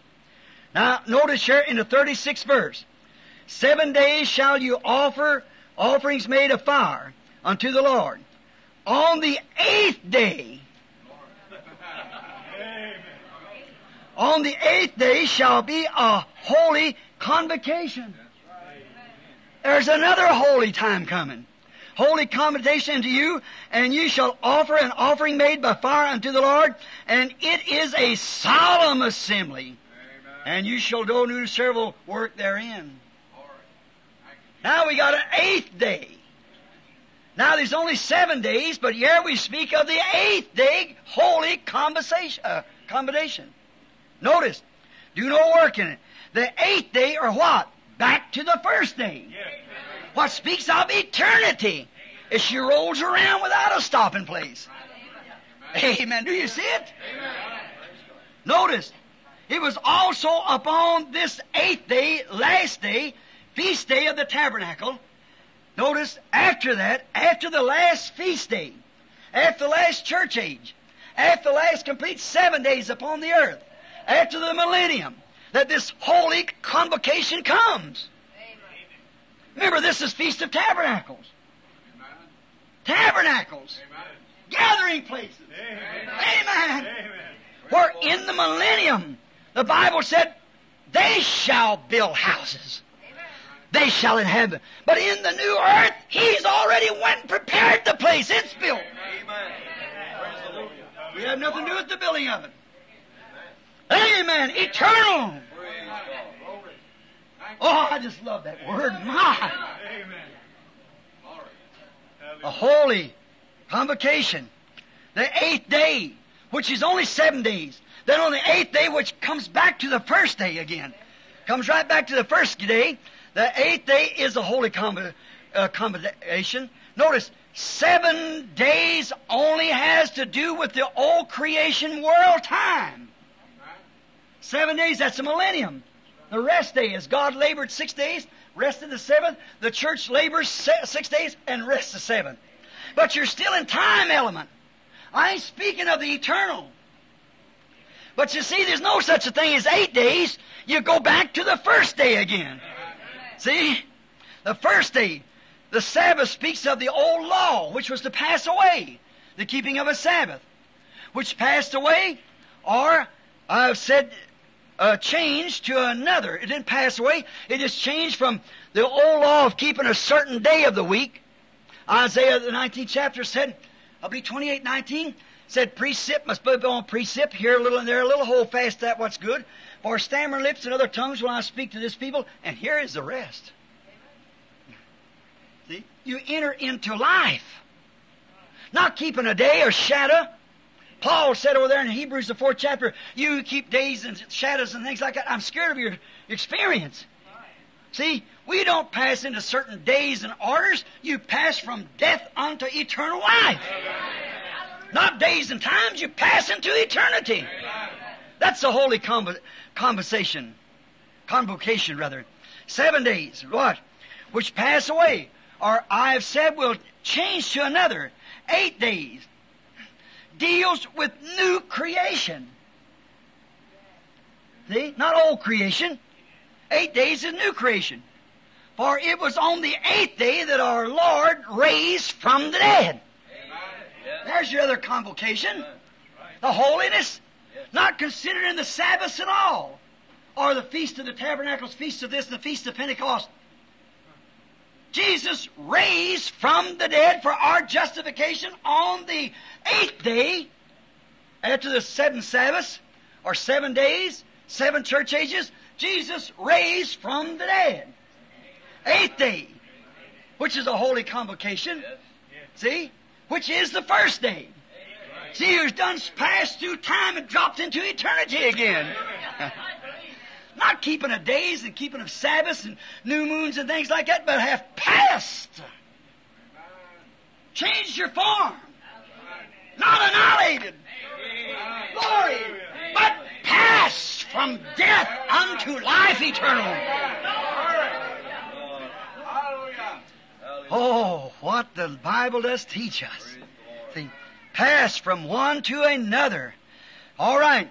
Past the old Sabbath's past. Jesus raised on the 8th day.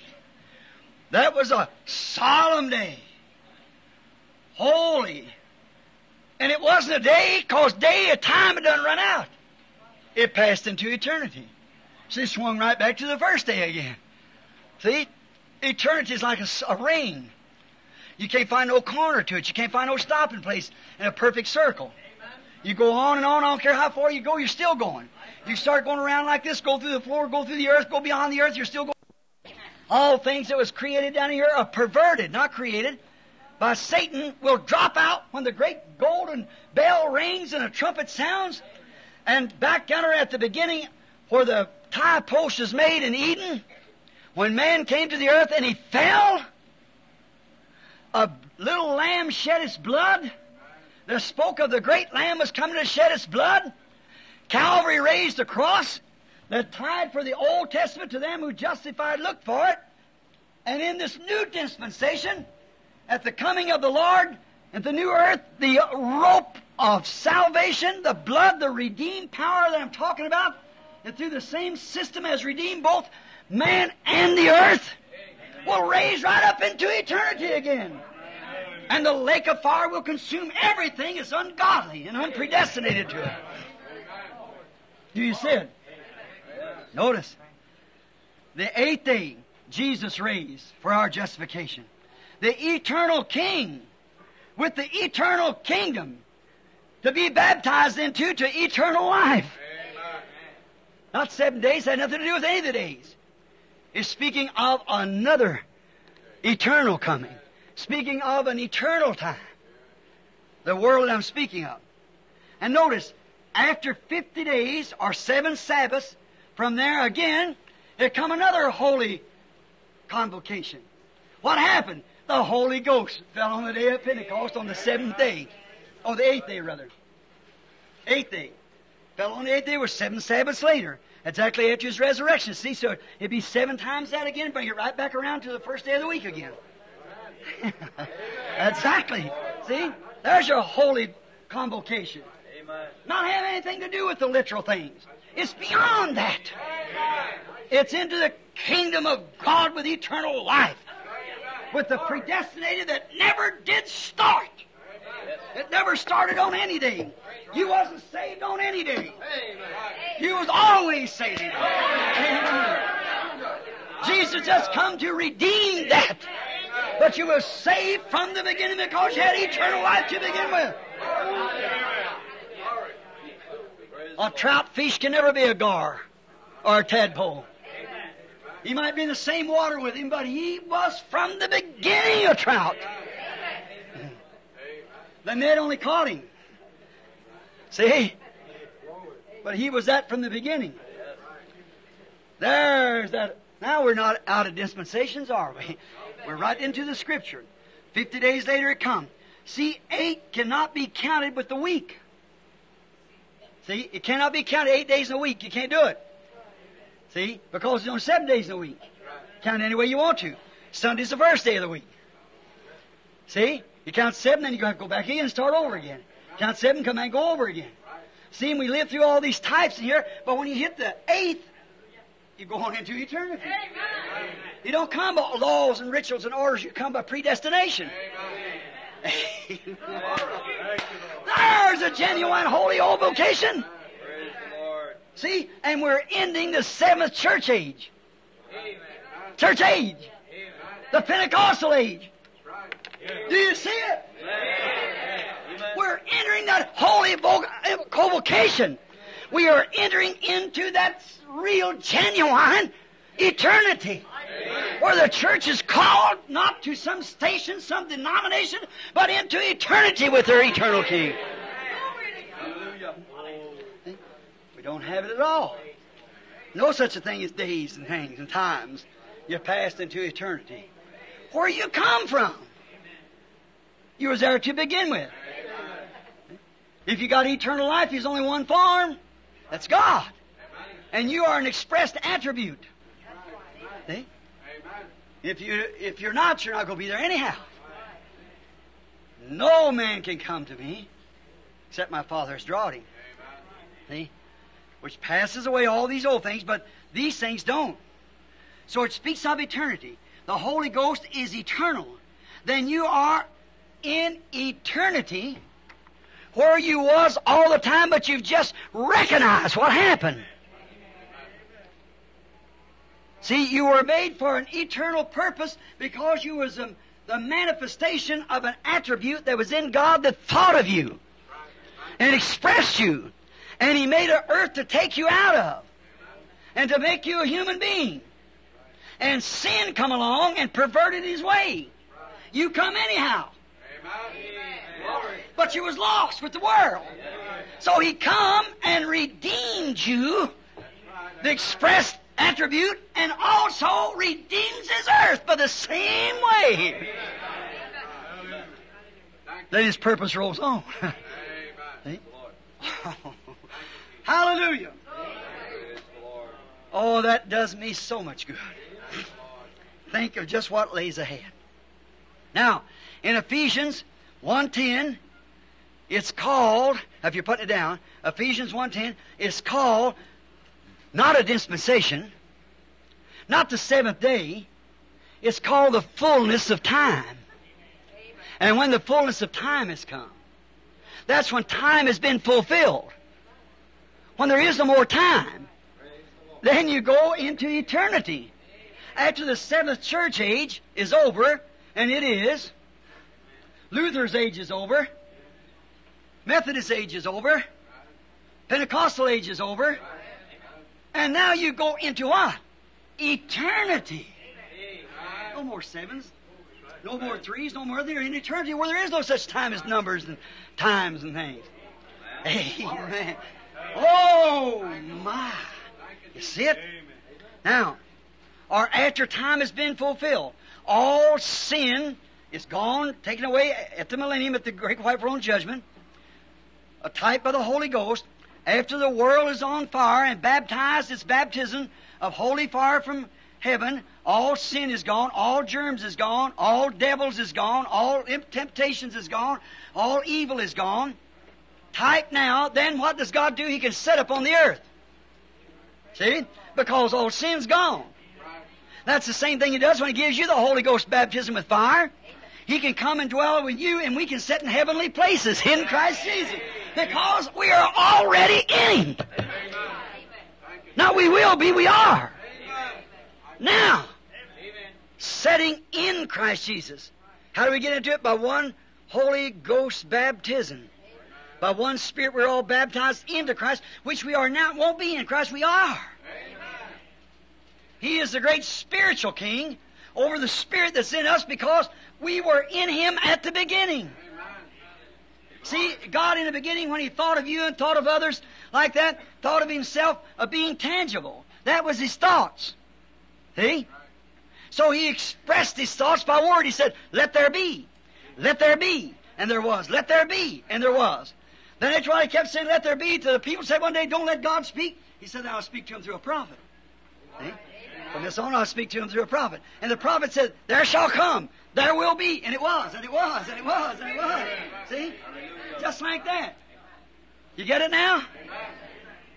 The fullness of time has come. After time has been fulfilled, sin is gone. After the world's baptism makes it a fit place. No sickness, no germs, no thorns, no thistles, no death, no sorrow, no heartaches, no old age, nothing to represent death. Nothing wrong, all right. Nothing natural, eternal. Then His attribute is expressed because it was there first to begin with. That's what He thought. And then what happened? He set Adam and Eve here on the earth and said, multiply now and replenish the earth. The bodies was all laid out here for you to eat, make your body. That's the way He had of doing it. But sin come along and interrupted His plan. She rolls right on this the same time does. But what did Jesus do? God came down and expressed Himself in the form of a man, a human being, gave His life instead of staying here, which He was the King. But He gave Himself to redeem the rest. You get it? And when it's all over, then it's pulled right back and God's purpose is fulfilled. There's the eternal King again with His eternal subjects expressed in human flesh. Exactly the way He had it. Sin's tucked away. The devil's gone. It's all right now. What we're good. This earth could be a place for heaven to set now. Look at it, the sin. It'll have to be cleansed. No man, no person, no woman, boy, girl, I don't care who he is fit to go in the pulpit or even claim to be a Christian without being filled with the Holy Ghost. Amen. You have no right to the Lord's Supper, any communion, feet washing, or anything until you've been cleansed by the holy fire of God. Amen. No man has a right to preach, let's say like Moses meets him out there on that sacred grounds. That pillar of fire hanging there where he knows where he's at. Amen. See? Notice how we go. After the world's fire baptism, all germs is gone. Makes it a fit place then for heaven to dwell here on earth. Type now of sitting in heavenly places in Christ Jesus. Passed from this dirty like the little woman was into the expressed attribute of God. Now we are the sons of God. Not we will be. We're the attributes of God's thinking. See? Now you say, well, look at this priest. Wasn't he a son of God? It proved he wasn't. He couldn't recognize what? Did he say, I believe the Bible? Sure. But he couldn't recognize the express word of the hour. He only had an intellectual learning from some group that had been back before him. It's the same thing today. See?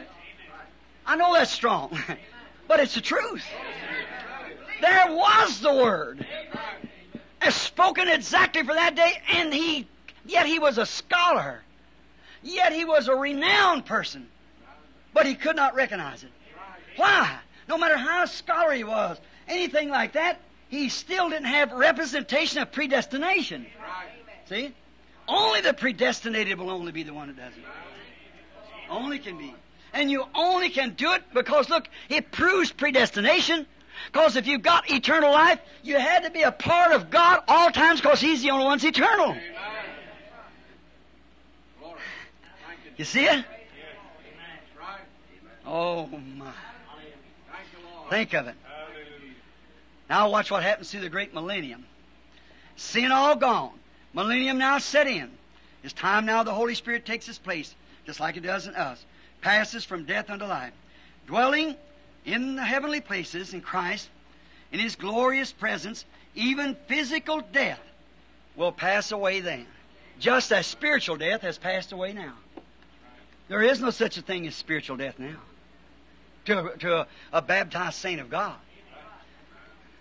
Though he were dead, yet shall he live. Whosoever liveth and believeth in me shall never die. All Scripture, it must be fulfilled. See? You can't die. You got eternal life. Only thing, the Redeemer has made you recognize it, and you were always that. And that's the reason you see the day you're living in. How many sees it? Raise your hand. See? Thank you. See? The day that we're living in. You recognize it. Now, the Methodist said, when you shout, you got it. A lot of them shouted and didn't have it.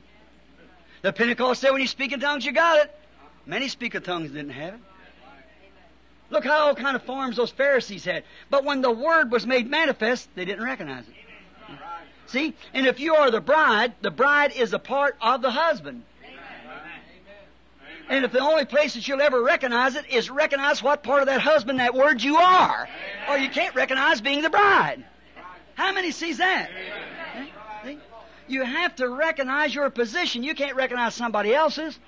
What if Moses would have come with Noah's message? And Noah was a part of it. But it wouldn't have worked. What if Jesus would have come with Moses' message? Wouldn't have worked. See? It was a different age. There's a different prophecy. A different part of the Word had to be fulfilled there. There was another day of the week. Not Tuesday's work can't be done on Wednesday. Wednesday's got to be done on Wednesday. See? Saturday has to be Saturday's work. See? And they was recognizing, oh, Moses, we have Moses. He said, if you'd have known Moses, you'd know me. For he is the one who spoke of me. The Lord your God shall raise a prophet like unto me. Get the idea? Oh, my. See, then Jesus said in John 14, when He, the Holy Ghost, is come, He will bring these things to your memory. See, show you what day you're living in. And then another thing you'll know Him by, He'll show you things to come. See? Right back to the prophetic again. When He's come. See? In the new earth, the new heavens will never be blackened again when this new earth is to come. The devil will be bound. Satan, he's still loose now. He's accuser. But in the new earth, he will be bound and cast into the lake of fire, in this holy fire.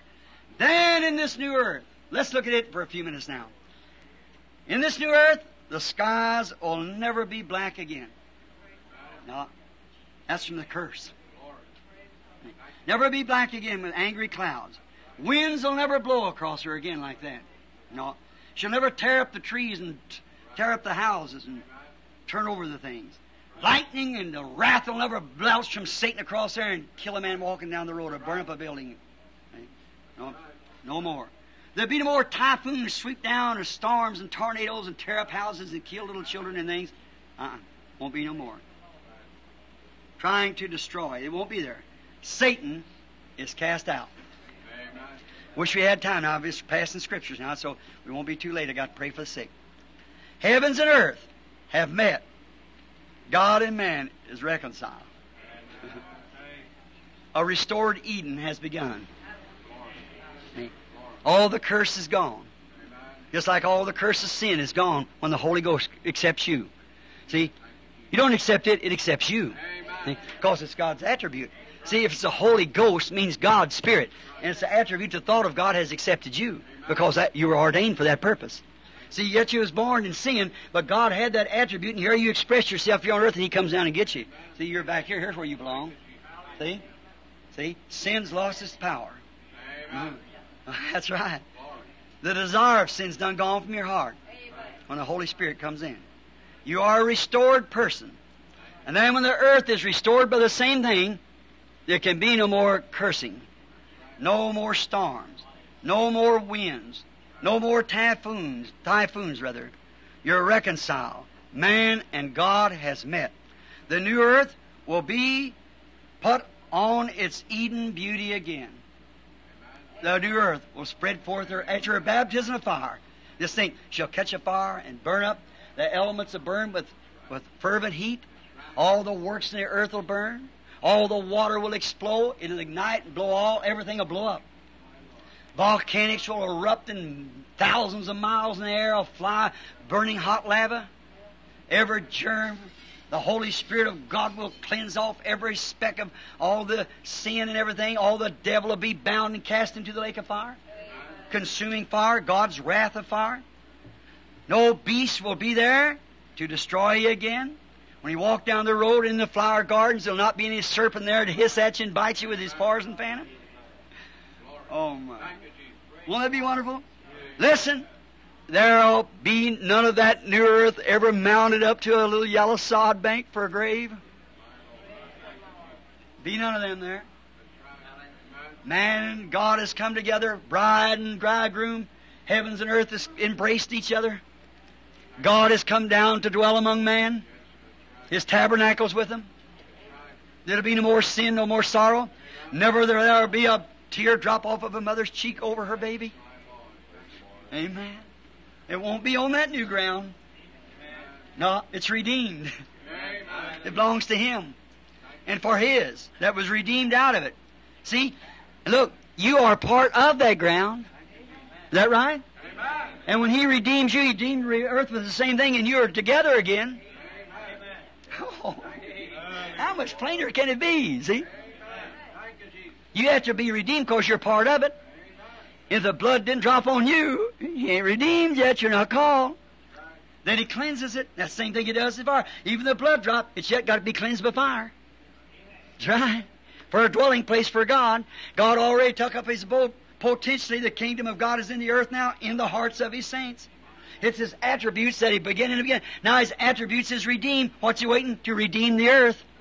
To set His attributes on it to fulfill exactly His predestinated plan. Do you see it?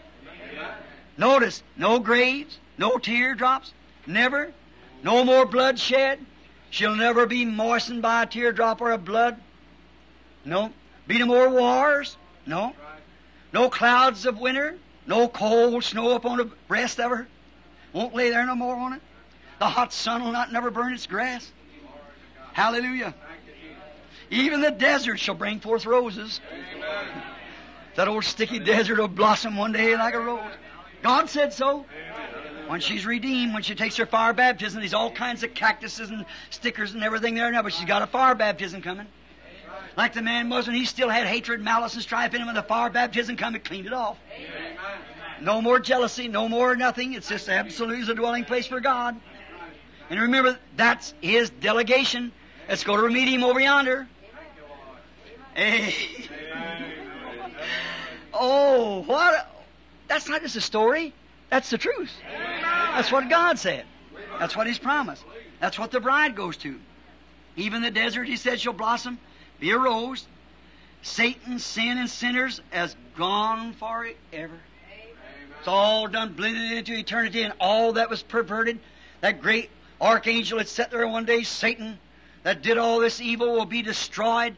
Remember the Bible said, if that soul won't do as he said do, He will even destroy that soul. But you see, he can't destroy himself and remain God. So if that soul is of the world, it has to be destroyed. But if it's eternal with God, it never did begin because it's part of God and can never be destroyed. Amen. What a beautiful, how thankful that the church ought to see that. People, all you've done lays right here. This is what I'm trying to say. I'm omitting some of it because I want to get back to it again. Even these things, Satan, sinners are gone for eternity. Never no more to be all. See, Satan cannot create. If he is, he's God. Okay? He can only pervert what has been created. Okay? And all perverting will be done away with. And death is a perverting of life. And when the perversion is done, there can be no more death. Old age is a sign of death. And when old age has gone away, life comes in. All perversion, signs, and everything else is gone. Thorns and thistles is a sign of sin. The earth will be cursed with them, and when they're done away with, sickness come by that, it'll be done away with. Death will be done away with. Bloodshed will be done away with. Nothing will ever touch that sod but holiness. The redeemed. Oh, my. Yeah, oh, I just feel so good. God and His creation and His creatures of this creation is redeemed by His own blood, cleansed by His own cleansing process, His germ-killing, sin-killing process. Like if anything is sterilized. The best sterilization we've ever had has been fire. You can take anything and wash it with soap suds and all these chemicals that they talk about. It still ain't free, but you burn it once. And when the holy fire of God sterilizes the earth with the chemicals, He's lifted His bride, which can come into heaven with Him, while this is going on, and comes back upon the earth again. New heavens and a new earth. The cold winter can't hurt it. The hot summers can't hurt it. The deserts will blossom as a rose. Sin and sinners are gone. God and His creatures and creation is dwelling together in perfect harmony.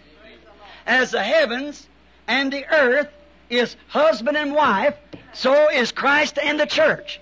And they all meet in one big glorious plan of redemption and is brought right into the bosoms of God again. You see it? And in the new earth, there is a new city. Oh, my. Now listen close. Don't forget this. That Jesus said in John 14, He would go to prepare. Let not your hearts be troubled when He's going away. I have a reason to go away.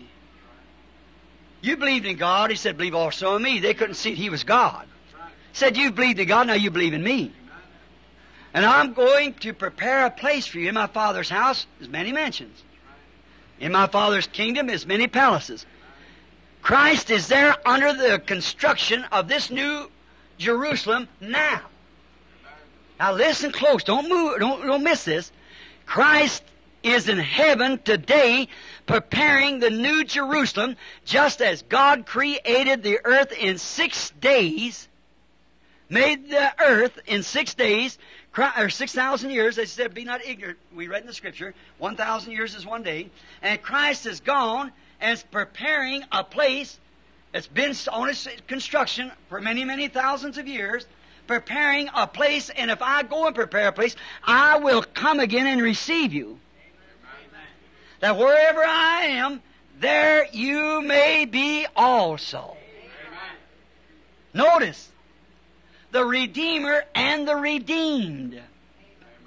Wish we had time now. I got March here. Solomon courting this girl, the bride. Oh, we just have to omit it. It's getting too late. I'll get it again. When he tries to get her, but she's engaged to a shepherd boy. Some people thought that was a song he sang. Oh, no. Solomon was the throne inherit of David on earth, but showed that kingdom had to pass away. It was a type of Christ in love with the bride. See? Notice that Jesus said, John 14 now, go and prepare a place. Oh, what will it look like? Did you ever think now, bride, what it will look like? It is prepared and designed by the divine architect. What will that city look like? Now, we're going to talk about it for a few minutes. The divine architect has prepared it, designed it. And look, He's designed it with tender hands for His beloved bride. What's it going to look like? Could you imagine a man marrying a wife that's able? How he builds and puts every little thing just exactly to her touch. Just what she'd like. Amen. Now the divine architect has designed the new city where He will live with His bride just to her touch. No wonder the apostle said, eye has not seen, ear has not heard, and neither has ever entered the heart of man. Let's see if we can probe into it just for a moment. See what it's going to look like. The divine architect has designed this for His beloved. See? Oh, what a place it must be when divine nature, a divine architect, has designed it for a divine attribute that's been divinely predestinated by a divine God who is the author of divine life. what will that city look like? Think of it. Remember, it's not heaven. John say, I saw it coming down out of heaven. It's to be on earth. See? Not this earth's going to pass away. It's a redeemed earth. God didn't say He's going to raise up a new generation. He's going to redeem the one that's here. He ain't going to raise up a new generation. He redeems the one that's already here. He ain't going to make no new world. It's this one right here. It's just going to burn it off. Cleanse it like He did you. His plans must forever remain. Now, look. It's going to be, remember, it's going not to be heaven. It comes down from heaven. It's a dwelling place, a place to dwell in, to take up His abode. Like it was John on the Isle of Patmos here in Revelation 21. He saw it descending. John saw the city descending from heaven like a dove, like He's seen. Here come God down upon His earthly tabernacle, Jesus, in the descending out of heaven. Jesus was baptized, went straightway when He met the prophet. The Word comes to the prophet, and He was the Word. And the prophet is standing there denying all their denomination and everything. And when He seen the Word come right to him. And the prophet was so shocked, he said, I have need to be baptized of Thee. Why comest thou? He said, suffer it to be so. For thus it is becoming to us. We know the message. To fulfill all righteousness. I am the sacrifice that must be washed. He suffered Him. When He went up out of the water, He said, I saw heavens open. The prophet saw it. He saw the heavens open, and here come descending out of heaven a form of a dove and a voice saying, this is my part of the earth that I have redeemed, and from this part of the earth I will redeem the rest of it. For He is my word made manifest, and the whole world I spoke it into existence by my word, Hebrews 11. And Satan's held it all this time, but I've come to redeem it. So much of it has made His body, and I'm coming to dwell in it. John said, I saw the holy city, the New Jerusalem, descending out of heaven as a bride adored for her husband. And where did it settle on? Just exactly like it did on there, up on the earth. Jesus was part of that earth that the Holy Ghost descended upon. Is that right? And remained upon Him forever. It never can leave Him. It's always that He and God are one. Always has to remain. And so John saw the holy city, the New Jerusalem, descending like a comet or a dove coming down out of heaven and settling up on a redeemed entire earth. To do what? To claim every attribute that He made the earth for. Every man that was represented in the eternity and every woman is redeemed, man. She's been scoured and burned by fire. Jesus and His fiery temptations in the wilderness for 40 days. After that, notice it was ready for His ministry then. Think of it. The Holy Ghost descending up on earth. Jesus. And that holy blood. Now watch. I hope I don't go too deep for you. The holy blood that was created by God. The blood. The life. The creation of God. Jesus was the beginning of the creation of God.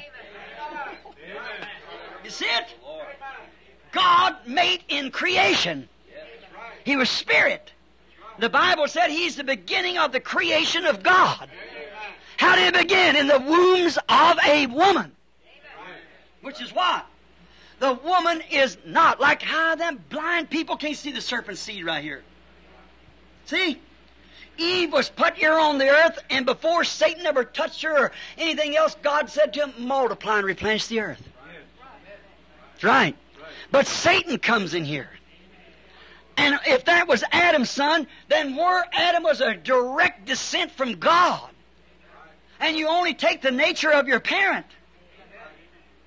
And when you're born again, you take the nature of your parent of heaven. And your parent of heaven is the attribute of the Word. Or the Word is the attribute of your parent. And how can you deny it for denomination? Amen. I hope you don't miss this. I know it's from God. Jesus. Here He comes descending. And there was Jesus, the attribute of God. Now the woman, she, watch, God said, because it did this, that I'll put enmity between your seed and the serpent's seed. Is that right? Yes. And the woman don't have any seed. Right. Amen. Did you ever think of that? Right. She has a field, Right. not a seed. See, the serpent had already placed his seed there. Yes.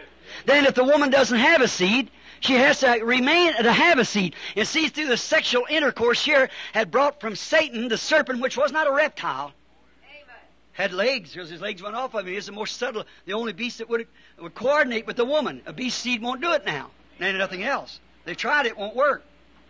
See, the seed life out of a male won't go into a female woman. It won't do it. But that was the closest thing. See, they can't find that species between a chimpanzee and a man. See, each one, as it's evoluted up from the birds and on up to monkeys and so forth, up to chimpanzee, then there's a loss. That was a serpent. Not a snake. Every form is lost from him because he was cursed. Now, God didn't curse Adam. He might have done the same thing, but He cursed the earth, thorns and thistles. He didn't curse Eve, but said Adam would be her ruler. From now on, she ain't trying to preach or anything. Adam is her ruler. In all the days of your life, and in sorrow, and you'll bring her life into the earth. But He said, I'll put enmity between your seed. Now, she didn't have any seed. She never did have. So she had to receive a seed from some way. God gave her seed, not by sexual intercourse, but by creation. Can't you blind people see that's the seed of the serpent? Oh, my! Satan got there before Adam. That was the seed, but she received a seed. What was it? God Himself. He was the beginning of the creation of God. Now look, when Seth was born, or Abel, he was a just man from his father. Seth's the same way. Where did that evil fellow come from? Murderer, liar. See? See where it come from? It had to be a seed because he was a seed. Cain was a man. Oh, where's that blind people at? God of this world is blind. Well, no wonder Jesus said no man can see it. See? You say, why don't they see it? Jesus said one time to His disciples, it's given to you to know the kingdom of God, but not to them. That's the reason you come from 1,500 miles square. See? It's given to you to know the kingdom. Look, fellows come even from South Africa and around. This late hour when the bride is made up to go into the kingdom. I just don't have enough time. Notice. Watch now. See? Now, can you see the serpent seed there? See how it done? It's perfect. See? Now, some of them said, I like that guy in Tucson the other day trying, he may listen to this tape. But if it is, man, I want to tell you something. When he said, Eve said, here's where they go to, I've gotten a son from the Lord or a man from the Lord. Well, certainly. God has a law. Look, you take a seed and plant it out here in a field where there's wheat and you plant briars out there. I don't care. The same sun and the same rain brings that seed to life. God has a law. And that law cannot be broken. I don't care if the honorous woman in the town, the honorous man, and unmarried and everything, would have an affair and live together and bring forth a child. That child will have to come by the law of God. Because in no other way, if you don't, you make Satan a creator and then he's a God. Oh, how blind can you be? God's law, certainly. If you ever got a baby, I don't care if it's Esau, Jacob, whoever it was, or any ill-famed person, if it's Judas that had to come by God. God has the law. The Bible said the sun shines on the just and the unjust. The rain falls on the just. Now, Hebrews, the 6th chapter, and it says that the rain cometh off upon the earth to water it and prepare it for what's dressed, to make living. But thorns and thistles live by the same water. Same sunshine. For it's the law of God to ripen every seed, to make every seed produce itself. So it had to produce the serpent seed. And it never hindered God. It fulfilled His complete plan. It made Him a redeemer.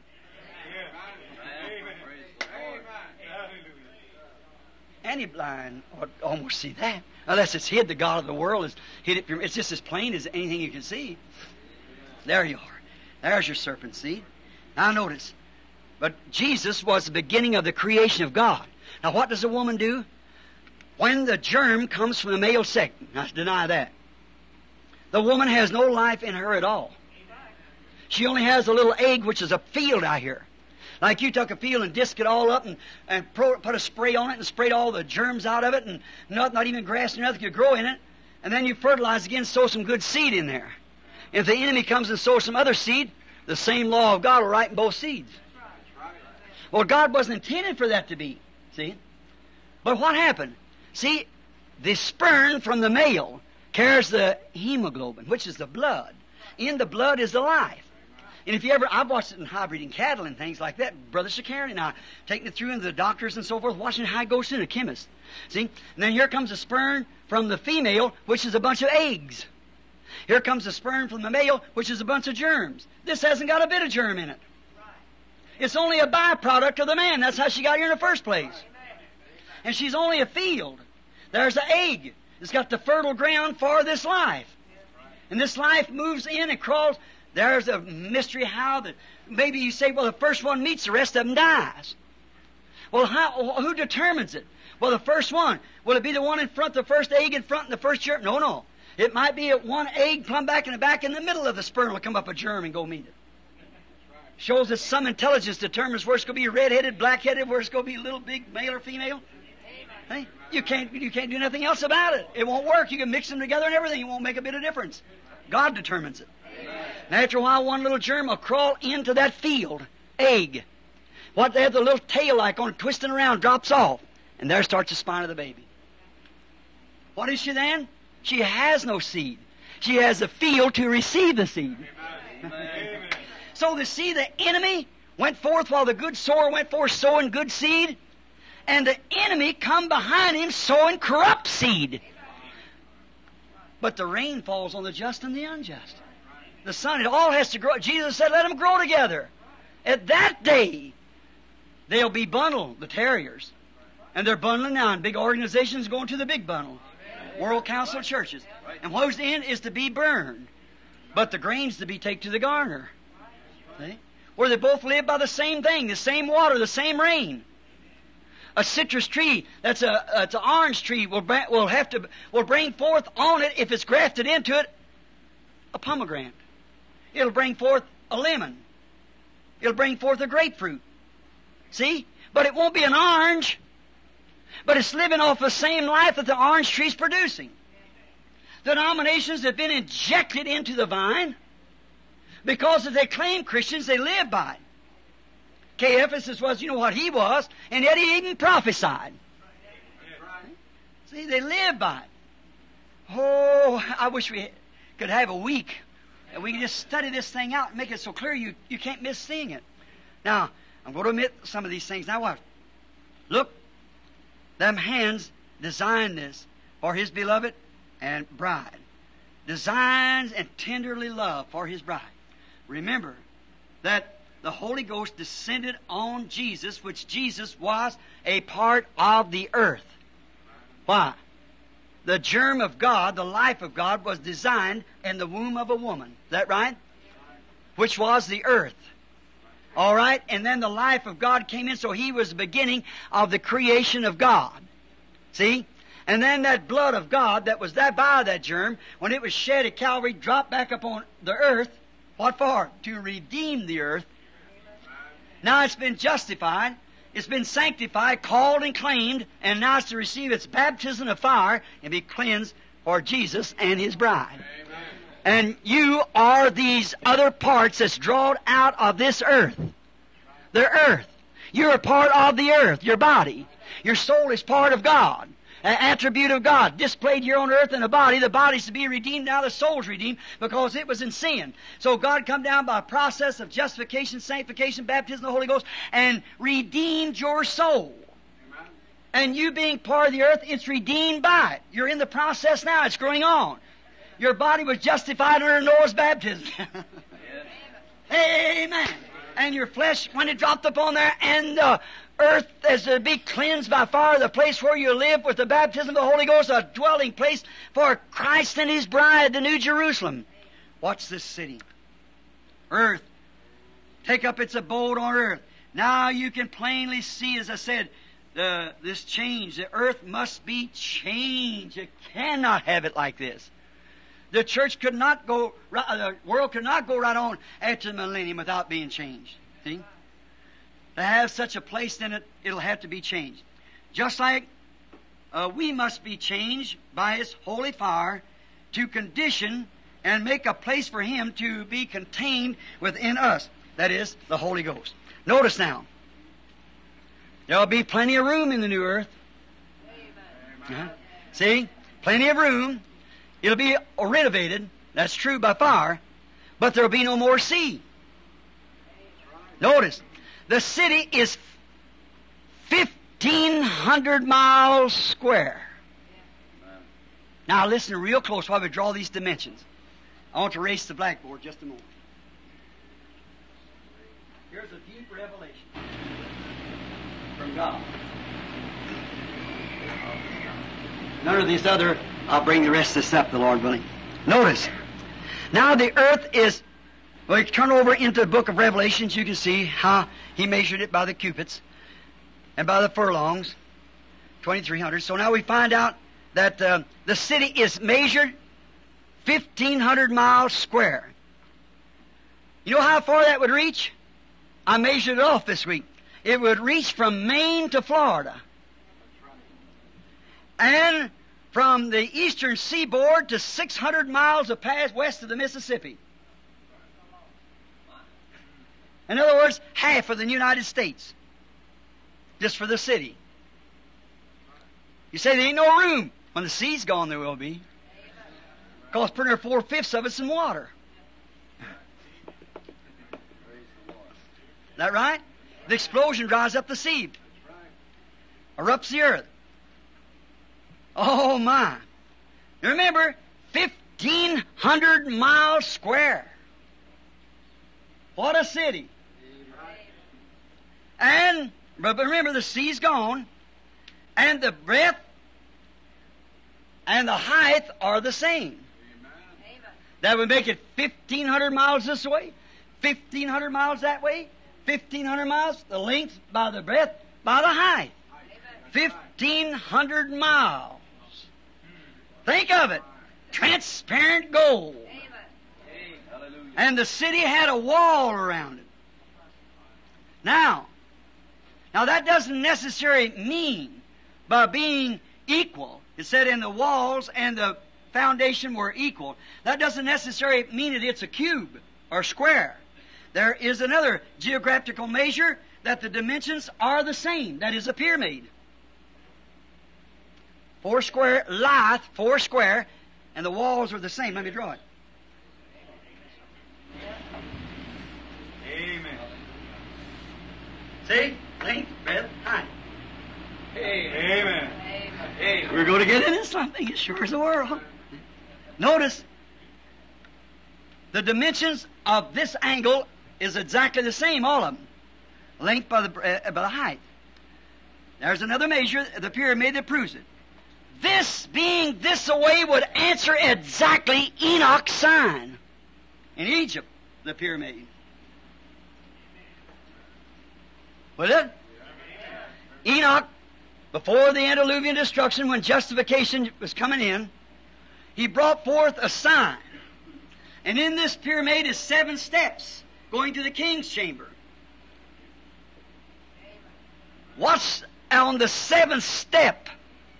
If you ever study the dimensions of the pyramid, what comes out to take the oncomer to introduce to the king? Watch whose station that is standing there. And you'll see the day you're living in the pyramid. Now, God made 3 Bibles. Now, there's a pyramid teaching that's nonsense. But there's a genuine pyramid. See? Notice. Now, God, first Bible, He made 3. They have to be everything in a 3. Jesus comes 3 times. Come once to redeem His bride, next time to get His bride, next time with His bride. See? Now notice, how beautiful. See? And in this pyramid was 7 steps, and then the king's chamber. And we're in the 7th church age. Before the king takes his throne. And remember, the pyramid never did have a capstone on it. God's first Bible was in the skies, the zodiac. It starts off and runs every age. The first beginning of the zodiac is the Virgin. That's how he come first. The last figure in the zodiac is Leo the lion, the second coming. Just before there is the cross fishes, which is the cancer age that we're living in now. There was a pyramid. After that, Enoch, which testified exactly. We wouldn't have time to go into it, but someday, with God's help, I'll show you. Just exactly draws the dimension of the hour we're living. See? Notice. But this geographical measure now that we have, whose dimensions are the same, doesn't necessarily mean that it has to be a cube. Notice. This would answer Egypt's, or the Enoch's sign in Egypt. In the earth's time of purifying by its baptism of fire, there will be volcanic, such as this earth exploding, and will push up a pyramid-like mountain. See? Plenty of room to do it. This whole thing will be changed. The whole surface will be changed. You got it? Yep. It'll push up a pyramid-like mountain. This would exactly be with the Word. If it does it, which it will. Now notice, for in Isaiah 65:25, where we just read, it said, they shall not hurt or destroy in all my holy mountain, saith the Lord.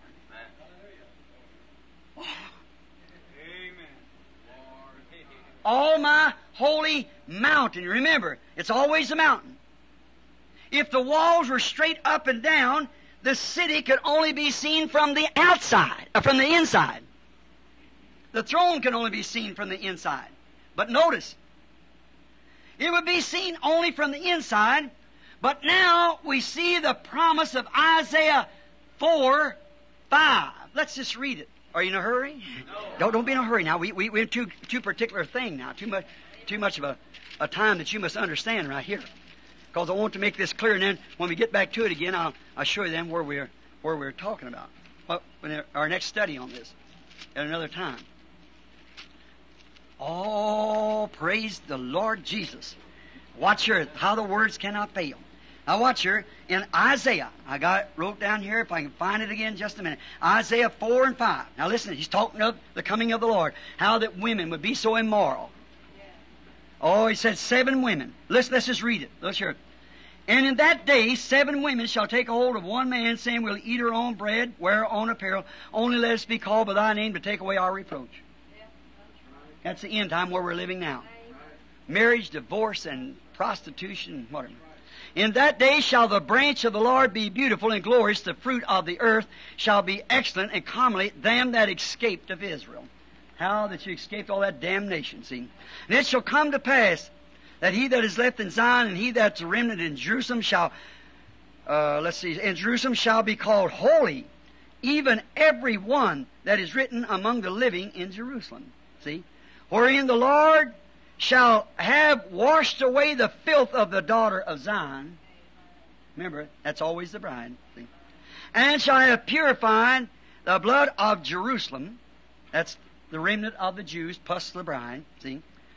And in the midst thereof, with the spirit of judgment. Fire. That's always God's judgment. When He makes His final judgment, calls you, justifies you, brings you to redemption, then His judgment breaks forth upon you. And the Holy Ghost and fire cleanses away the sin. Then you're His. Same thing He does to the earth when He purges it with fire. And by the spirit of burning. Now look, listen, are you ready? And the Lord will create upon every dwelling place of Mount Zion, and upon her assembly, a cloud of smoke by day, and a shining of fire by night. For upon all the glory shall be a defense. The Lord in that day, upon the top of it, shall create a fire of light to burn upon the day. And it goes ahead and says it'll be a shelter, a rest, a refuge. Notice, making exactly the speaking of the Bible, exactly. The walls are straight up and down, you couldn't see it. It has to lean. All my holy mountains, He'll create this light upon this mountain. And it shall be for defense. Oh, we sang that song, oh, that city of Mount Zion. As a pilgrim, yet I love it still. Yes. Now, into those ages when I reached that city on the hill. See? Notice, Mount Sinai was where God descended on top of it. when He spoke to Israel in a pillar of fire. He descended on top of a mountain, Mount Sinai. On the Mount of Transfiguration, when He declared, "This is my beloved Son, hear ye Him," He descended in a pillar of light and shining brightness up on top of the mountain before Peter, James, and John. And in there He was represented with both Moses and Elijah, the translated and the dead raised. Glory! The new city and the new earth, the new creation, the city on the hill with the throne in the top of it. The throne up here in the top. And the dwellers all up and down on this mountain. And the wall that's around this had 12 foundations. And each one of them had the breast stone was in Aaron, which represented the 12 tribes of Israel. And in the gates, they had 4 gates set just exactly like the temple in the wilderness, like the tent was in the wilderness. Notice each one had the apostles, 3 on each side, 12 apostles. And it was 144 cubits high. 144 cubits is exactly 216 feet, making each one of those big stones almost 20 foot tall. The breastplate in that gate, making up that wall that was around the city. Now, the city doesn't rest on top of the wall, because the city 1,500 miles cannot do that. It's the wall here that you enter in like the gates of the old Jerusalem. You entered through the wall into that, and each one of these had the 12 foundations. And each one had the amber and the different stones which represent the 12 tribes of Israel. Amen.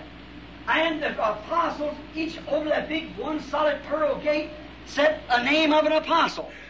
And didn't Jesus say, "You'll sit on 12 thrones, Yes. judging the 12 tribes of Israel"? Amen. Who sat at the gate to judge when they come into the city? Amen. Praise the Lord. There you are.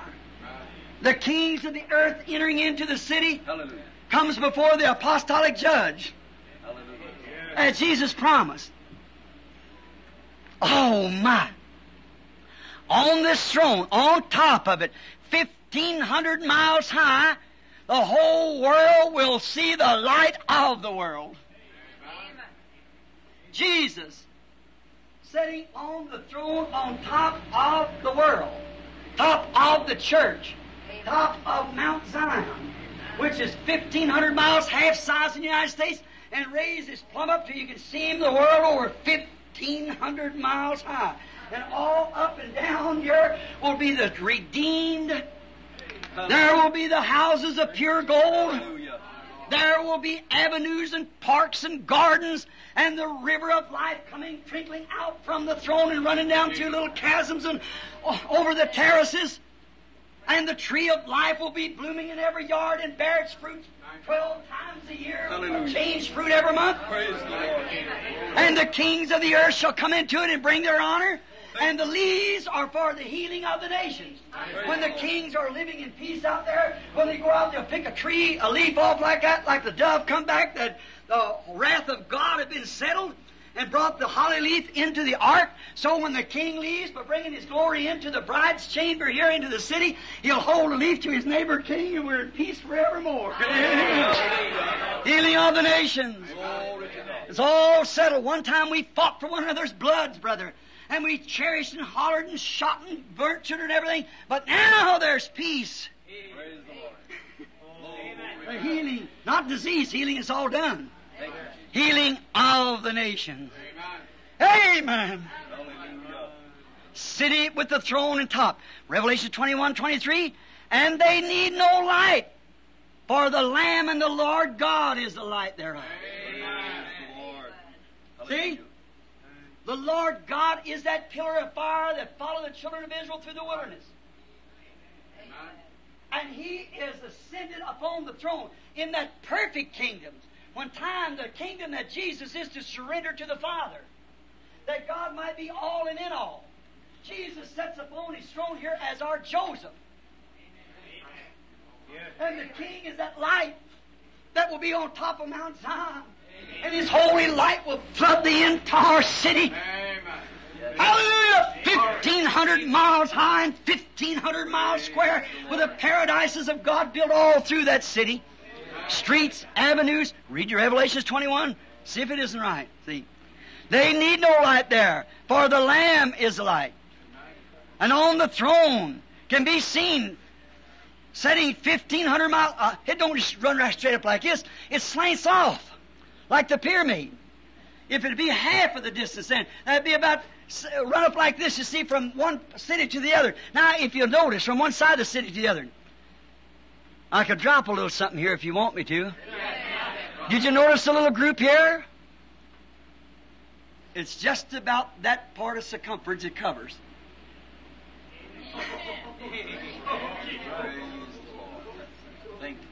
Georgia, California to Saskatchewan. From Kansas to the rock-bound coast of Maine. That's what's gathered. That's what's represented right here. About 1,500 miles square. Oh, they come from the east and west. They come from the land afar to feast with our King, to dine. What on? Man shall not live by bread alone, by bread, word, to dine as his guest. How blessed these pilgrims are. Even the world has said, I've never seen people like them. Oh, beholding his hallowed face, aglow with light divine, blessed partakers of his grace as gems in his crown shall shine. Oh, Jesus is coming soon. Our troubles will then be o'er. Oh, what if our Lord this moment should come? It won't be long. Everything's perfectly, geographically, Sodom, the messengers, everything's sitting just exactly right. What does it mean? Just think, coming to this one little tabernacle, 1,500 miles square, from the same dimension. Why is it God so fought and cared so much about that little place of Palestine? See? Well, it's just a little spot. But right in there is where the temple is set. That's where the New Jerusalem will break up right there. Mount of Olives shall cleave, part to the right and left, sure, when she pushes up from the beneath. Not they say it's pushing apart like this, it's pushing up. And that day, when he stands his holy feet upon the mountain, notice, on his throne, 1,500 miles high. Remember, Satan tried to tempt him one time on top of a mountain. See? The new city has 12 foundations. It's went to 12 patriarchs, 144 cubics being the breastplate of Aaron, 12 gates of pearl, 12 disciples' named. Jesus stand the headstone on the throne. When his saints has crowned him the King of Kings, the Lord of Lords, and he's the headstone. I don't have my pocketbook with me, but if you'll notice in your pocketbook, if you have a $1 bill, they have the seal of the United States, an eagle, on one end, holding the spears, the coat of arms, as it were. And on the other end, it's got the pyramid with an all-seeing eye on top of it. See, they didn't know what they were doing. And on there, it's wrote in Latin, and you'll find out it says, this is the Great Seal. They didn't know what they were doing. Neither did Caiaphas know he was prophesying. There's the Great Seal. Here it is. See? The city is not just a flat cube like this, see? But it leans up so it can be seen. Yes. And up on this holy mountain of the Lord shall descend upon top of his mountain. Right. Here he is. That's the reason the capstone wasn't put on by Enoch. See? That's the reason the capstone has to come now. And the mountain will be pushed up. And it'll be the mount of the Lord, and in here will dwell the redeemed. These avenues and big freeways as it was. Praise the Lord. Parks. And the river of life will run right through it. Hallelujah. And every house will be made of transparent gold. And the streets will be made of gold. And the trees of life will be there. And will bear 12 manners of fruit. And the kings and the honored man of the earth shall bring their honor and glory into the gates. And the gates shall not be shut by night, because there is no night there. Glory to God. Glory. In that city where the Lamb is alive. In that city where there cometh no night. Have a mansion over there that's free from toil and care. Oh, I'm going where that Lamb is alive. Don't you see the towns, the cities, the houses, their dwellings are speaking of that right now. All these natural things are a shadow. Take a shadow at a distance, like my pan. Before there can be a positive or a negative, there has to be a positive. And you see that shadow look like I got a dozen fingers. But then when you go to getting it close together, it focuses down to one. And then the shadow fades into the hand. That's a lot of times people think it's 3 or 4 gods. You're looking too far back in the early Reformations. Okay? Come on down now, you find focus into there's one. So exactly. There's one bride. Not a dozen denominations, but one bride. That's the elected out of the earth that's been predestinated to this. The ones who can recognize their place in the kingdom. On this throne, look, so high, the new city with the foundations, 12 gates, Jesus a headstone, the apostles judging the 12 tribes. The pyramid of Enoch casts no shadow, no time of the day. I've been in Egypt at the pyramids. It's so geographically fixed, and in the dimensions of this great geometrical figure, that no matter where the sun is, there's never a shadow around the pyramid. See how it is? And there'll never be no night there. Him on top of the mountain floods it with His glory. His glory light will be there all the time. There will be no night there. Jesus the headstone. Now notice. So the redeemed shall walk in the light. We sing now, we'll walk in the light, that beautiful light. There's something in us calling out, it's past from death and life. It's because that's waiting. See? That's what's the attribute, what we feel. Truly, this is, are you ready? This is the city that Abraham was looking for. Being a prophet, he knew that city was somewhere. The Bible said so. And he forsook the city he lived, and he went over, look where he went. Exactly where it'll be. See? He was looking for a city whose builder and maker was God. See, being a prophet, Jesus gone to prepare with the divine hands a divine city, divine architect, for divine bought people, for predestinated people. He's gone to prepare. Abraham was looking for it. And he professed that he was a pilgrim and a stranger. For he looked for a city whose builder and maker was God. That prophet, knowing it was somewhere, John saw it coming down. But Abraham thought it must be on earth right then. Why? He met Melchizedek, the king of it, and gave him a tithe, which had no father, no mother. He had no beginning of life or no ending of life. Abraham met him, and they took communion. Right on the literal spot where the city will be raised up. The holy mountain of the Lord, where the redeemed will live. Oh my. That time just don't stop. No, we're in time. After a while we'll go to eternity. Oh, holy mountain. There will be streets of transparent gold, avenues and houses and parks. If you want to read this, Revelation 21:18. The tree of life will be there. 12 different manners of fruit, one each month will be born on it. The people who eat these fruits will change their diet every month. And it's from for only the overcomers. Do you know that? It isn't for the denominations. You say, you mean that, Brother Branham? Let's turn to Revelations 2 just a minute. Fine. Revelations 2 and 7. Let's find out now where it's really the truth or not. Revelations 2 and 7 reads like this. And he that has an ear, let him hear what the Spirit... Now remember, he's not talking to the Jews now. This is the church, the Gentile. He that has an ear, let him hear what the Spirit says to the churches. To him that overcometh I will give to eat of the tree of life, which is in the midst of the paradise of God. Overcomers only. That overcome the beast, overcome his mark.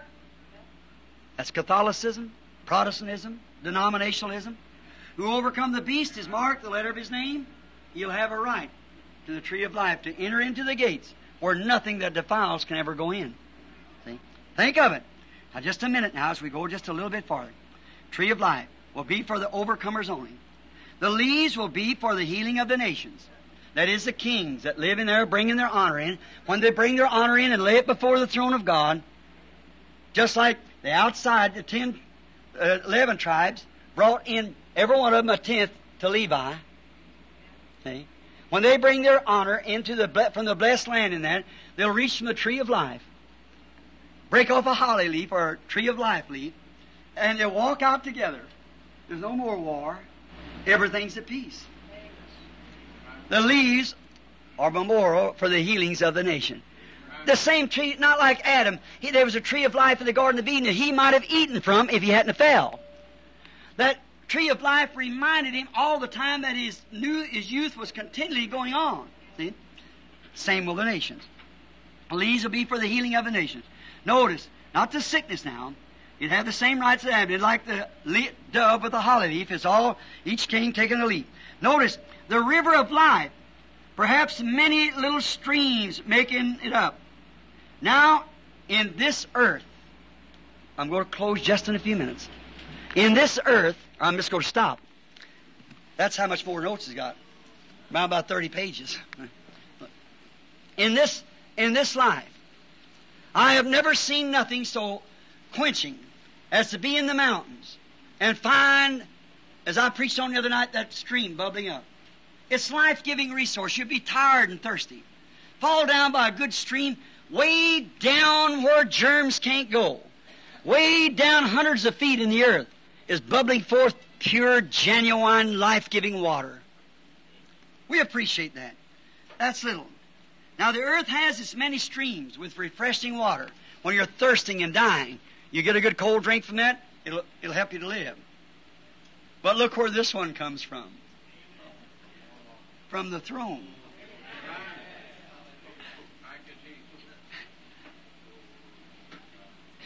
There's where it gets its life-giving resources. Comes from under the throne of God, where God sits. All of it, all of this earth here we live in now, everyone, whether it be Christian or pagan, has temples. Did you ever think of that? Churches. All of them. But this one doesn't have any. The Bible said, and there was no temple there. But the Lord God and the Lamb is the temple of it. The Lamb is the light. The Lamb is the temple.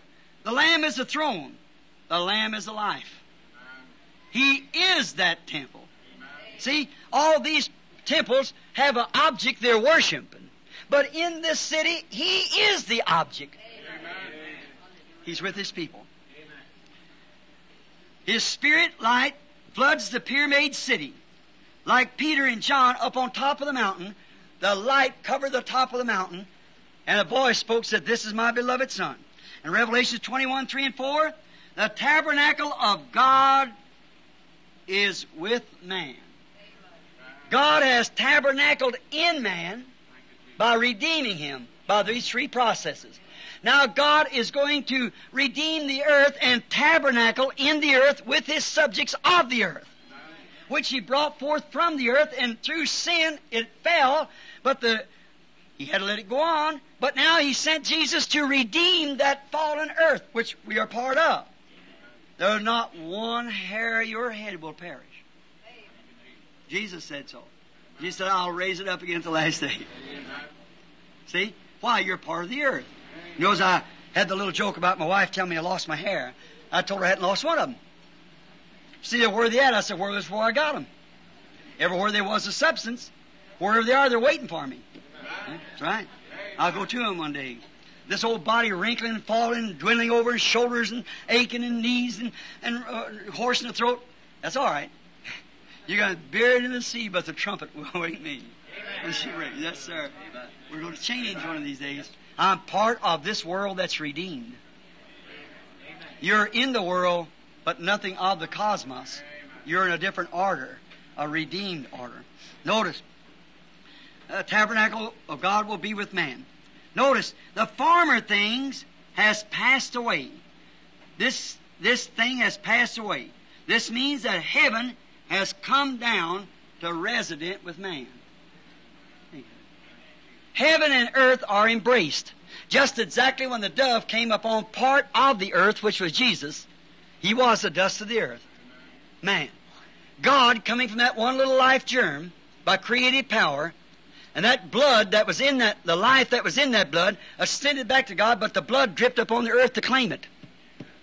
Because of the blood that was brought through from the germ cell from Cain. See? Now He comes back with a creative power, just like He did Adam, creating Adam. Here's the second Adam. Amen. And through that breaking cell there, where sin, Cain broke that blood cell upon the just. See? Now this blood cell, because he killed Abel, but Abel was born sex. But this one wasn't born sex. It was a creation of God, the beginning of it. Amen. And it redeemed the earth, and all of the calcium, potash, petroleum, cosmic light that you're made out of is redeemed. Not one hair shall be harmed. I'll raise it up again at the last day. Then what? God comes down to resident upon the earth, which He is a part of it. His own body. He raised it up for our justification. We're justified by believing that, accepting that. Notice, in types, Jesus becomes, in the type, Jesus becomes man, God, are predestinated to take His place to redeem us. To make all these things possible, notice, outside of its beautiful walls of this city. Now, have you got the city? See, it's a holy mountain. Nothing shall hurt or destroy in all my holy mountains, saith the Lord. The city is not a cube, it is a mountain. And the width by the breadth by the height are equal. See?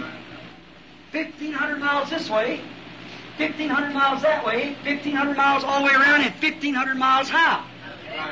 So it's just a great mountain, like the pyramid, and the city is on the mountain.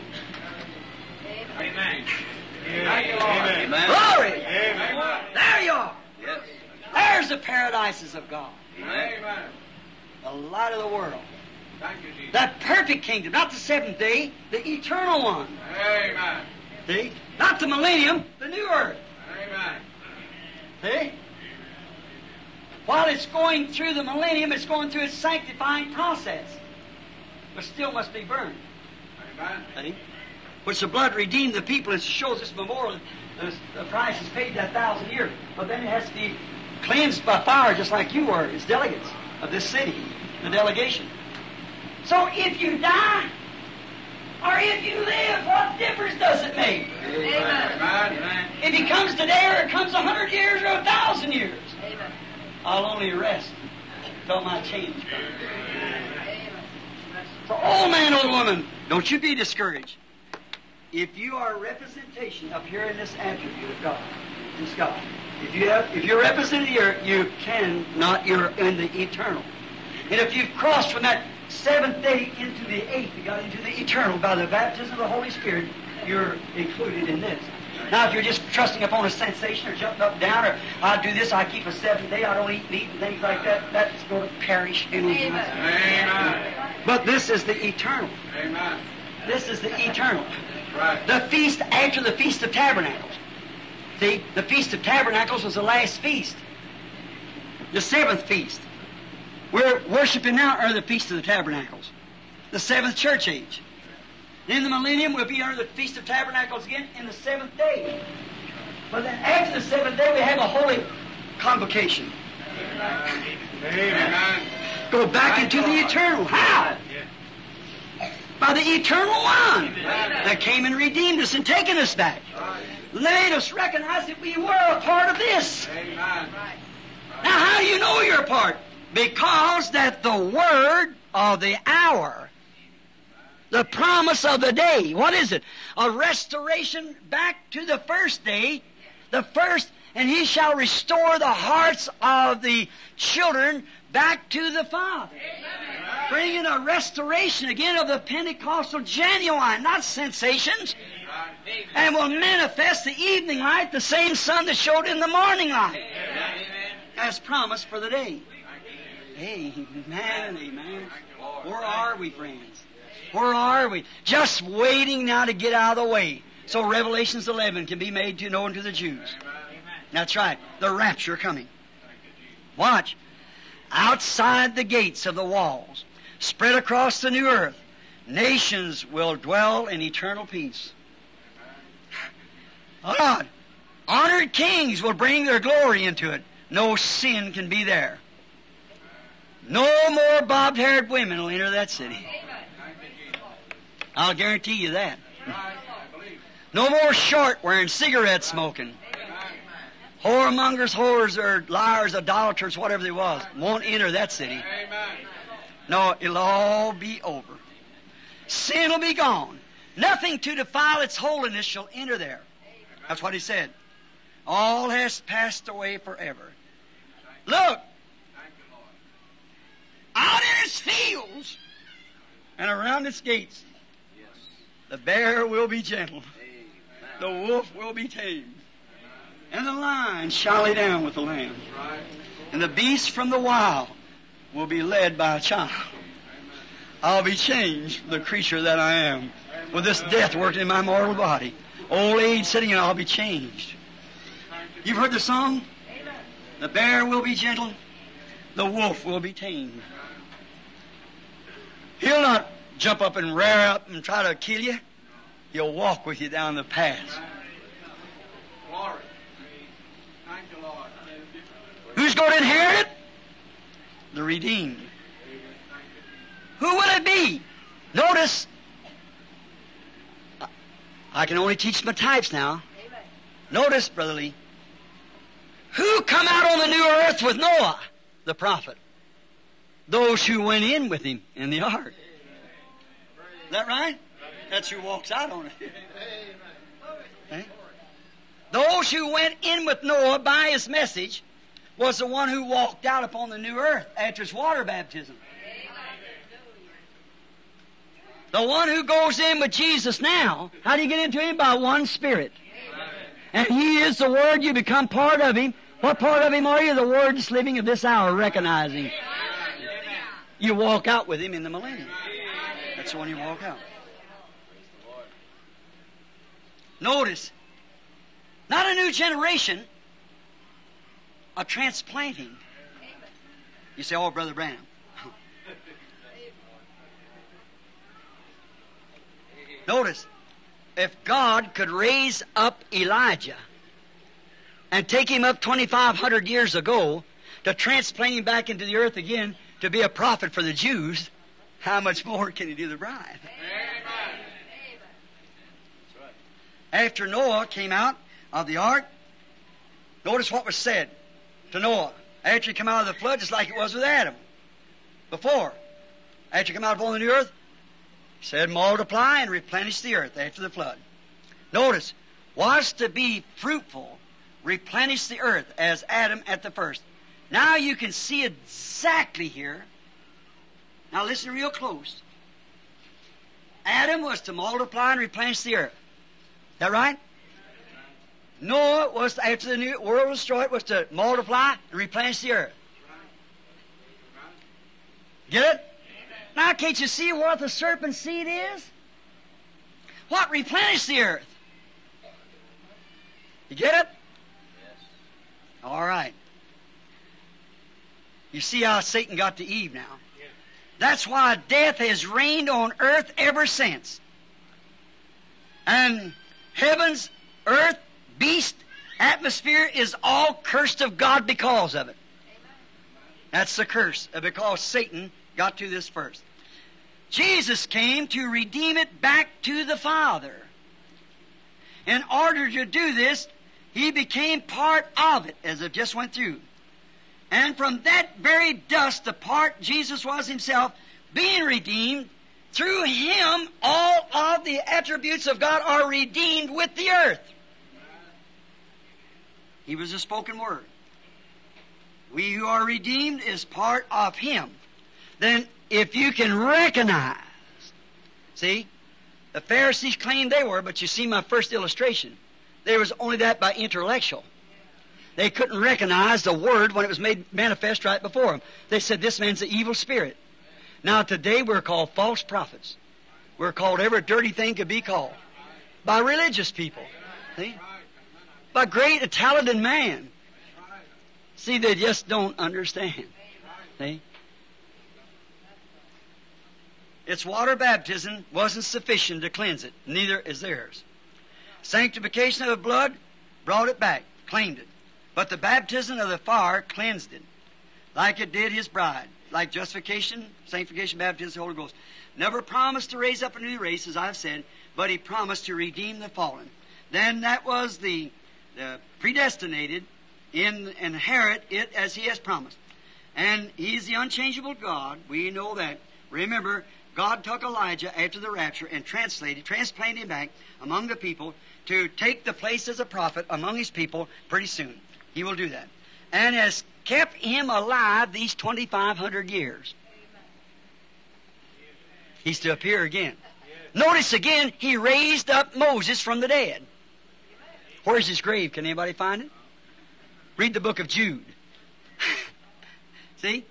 Satan, the archangel disputing with the archangel Satan said, thus the Lord rebuke you, disputing over the body of Moses.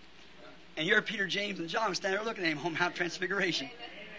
Right there in the land where the mountains to be raised up to dwell in. Seeing He come to redeem it. See, there was the raptured church then represented. There was the them that are asleep represented. Amen. Whereabouts?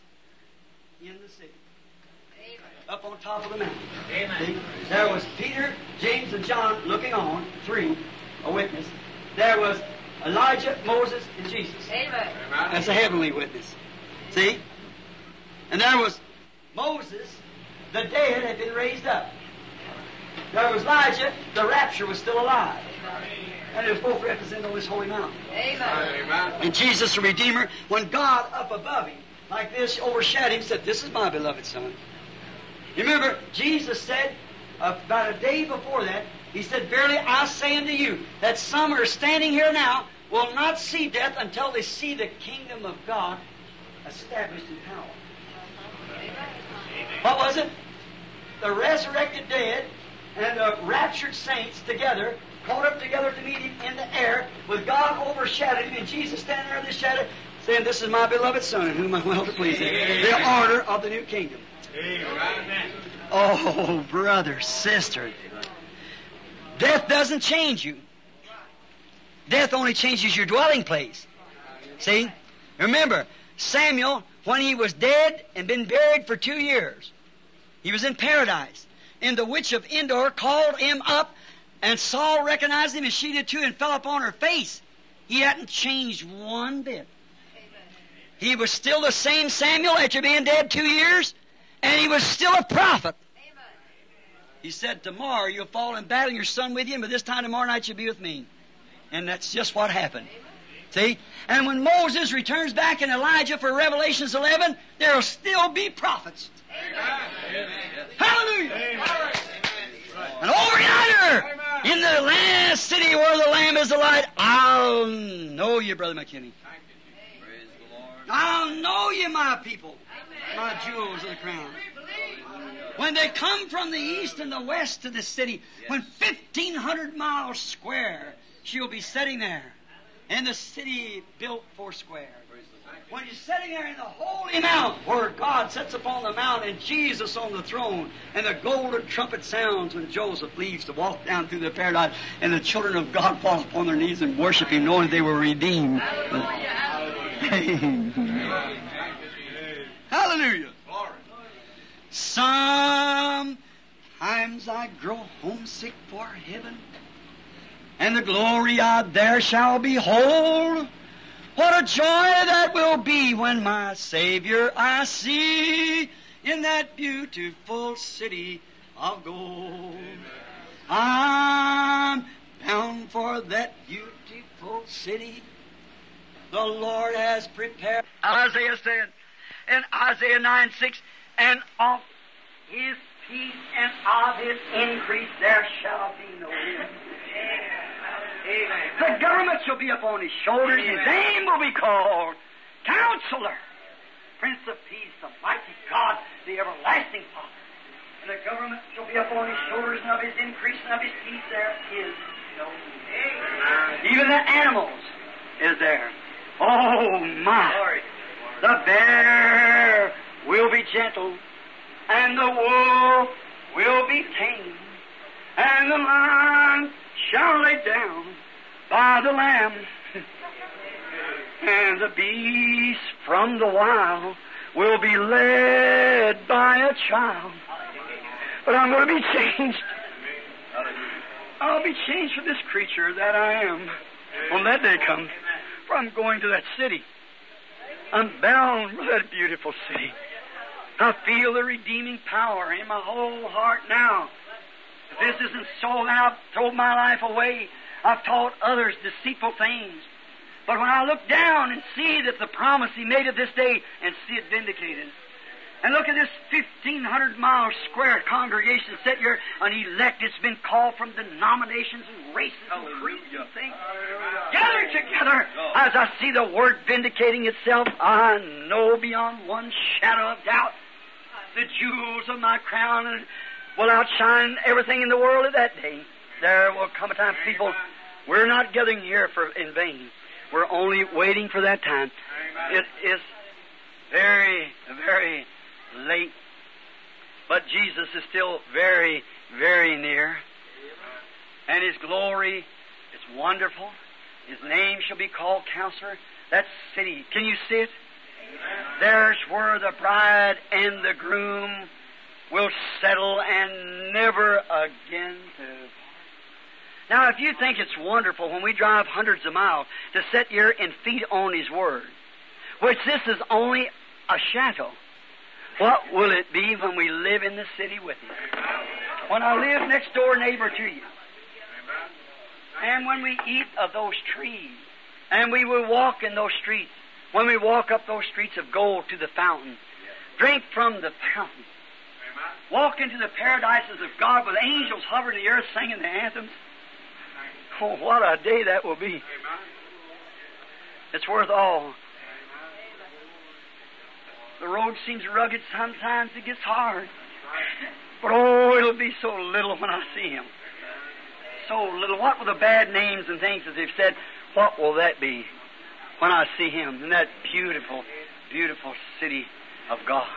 Let's bow our heads.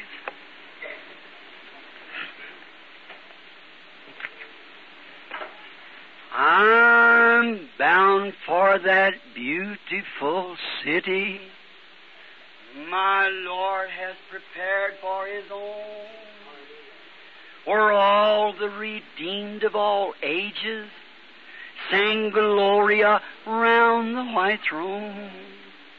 Sometimes I go homesick for heaven, and its glories I there shall behold.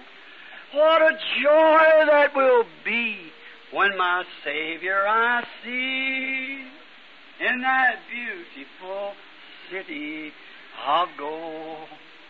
On the island of Patmos, John saw it.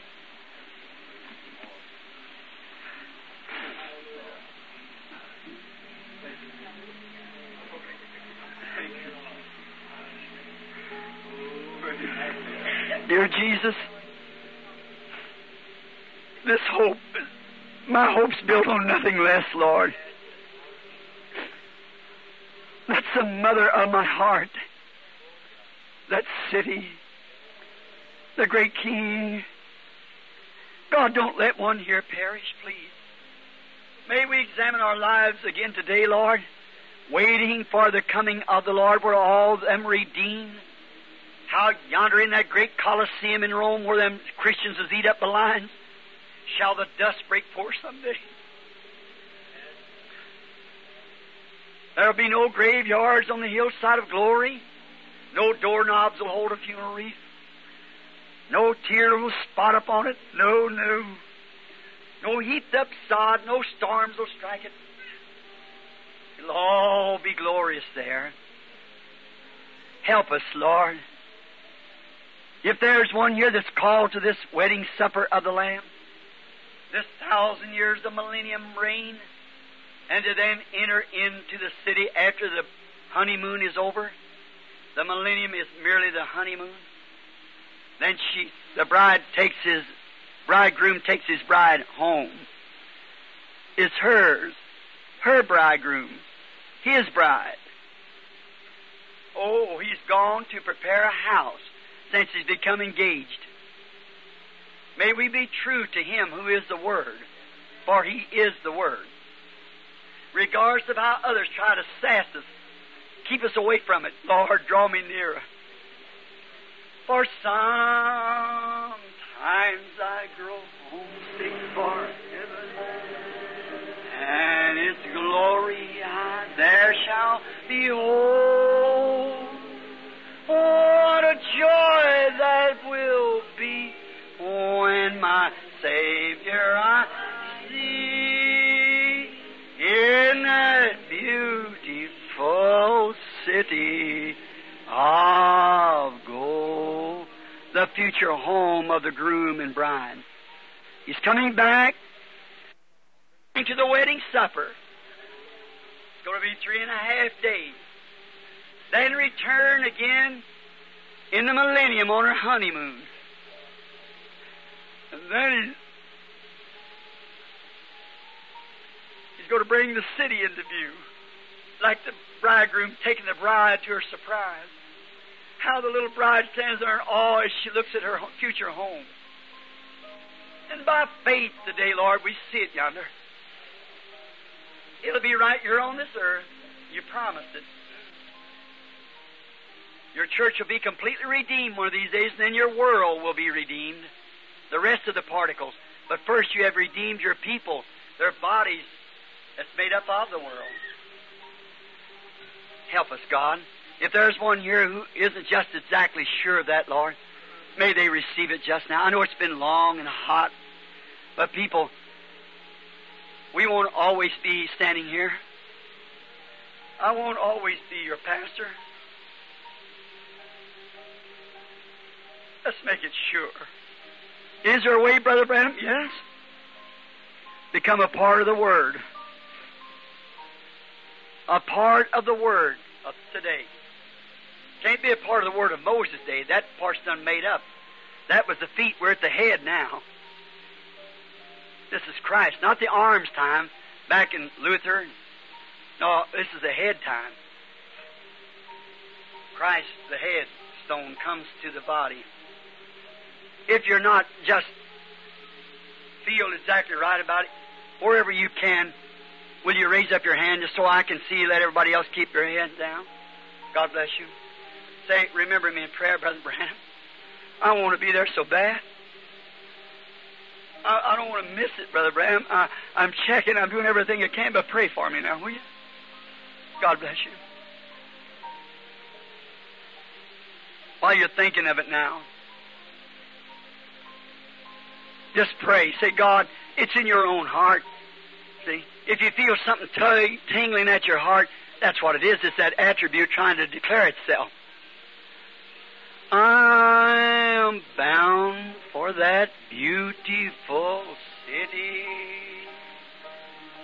my Lord has prepared for His own, where all the redeemed of all ages will sing glory around the white throne. Sometimes I grow homesick for heaven, and the glories I there shall behold. What a joy that will be when my Savior I see in that beautiful city of gold. Heavenly Father, take us now, Lord. Let the great shepherd, the great redeeming shepherd, the great shepherd who left glory knowing that some of the attributes was lost on the great valleys of sin, where the wolves and the animals would soon devour that little sheep. But He left the golden corridors, came down into the earth, and has made one of us so He could declare the love of God to us. There He found them, some of them in denominations, some of them in the house of ill fame, some of them on the streets blind, some of them in the hedges and highways. But He redeemed every one that the Father had ordained Him to redeem. And He commissioned us that we would live this part of the Word for our ages. And we see the great Reformation of Luther in that age, and of Wesley and the Pentecostal. Now we're looking for the headstone of the city. Oh God, we know the age and the promise that we're given for this day. How that this is to be restored again. The evening light shall ripen the fruit of it. And it shall come to pass that there will be a day that cannot be day or night. It can be called, but in the evening time it shall be light. That same glorious Son of God manifested Himself in human flesh up here on the earth, making the promise live itself exactly, blinded to the eyes of the Pharisees and Sadducees and Herodians and so forth. And today it repeats again. The Word being manifested, just like it was. The Word knowing the secret of the heart, just exactly the way it was, as the Scripture said, which cannot be broken. Help us, God, to realize it. Help these now who raise their hands. May they buckle up a little tighter, shod themselves with the gospel of peace, put on the full armor of God, pull the helmet down, take the shield of faith, march forward from the day on. Grant it, Lord, just a little while we'll be summoned. Then the rapture will come. Just a little bitty group, like Enoch, will be taken up. Then the remnant of the woman's seed that keep the commandments of God, Jews, have the testimony of Jesus Christ, Gentiles, will be hunted down like dogs and shall give their life for their testimony.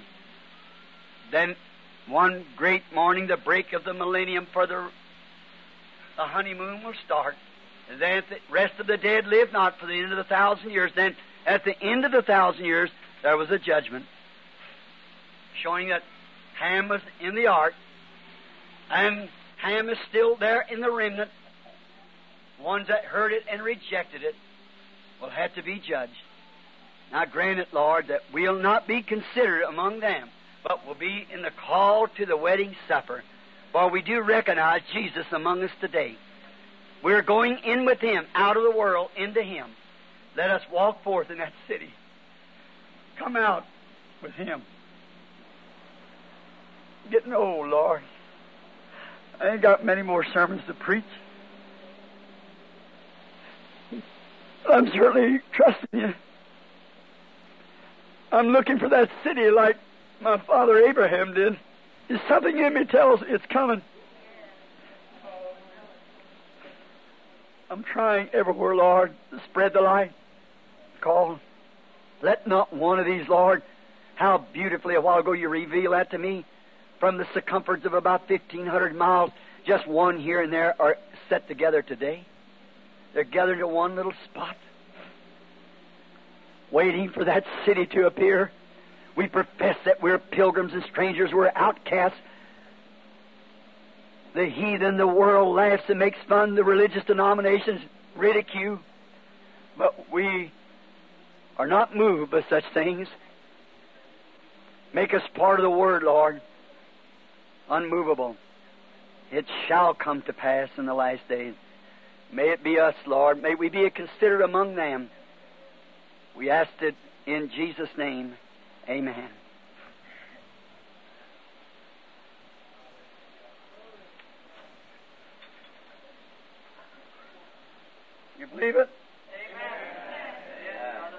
Let's raise our hands like this. I'm bound for that beautiful city my Lord has prepared for His own, where all the redeemed of all ages will sing glory around the white throne.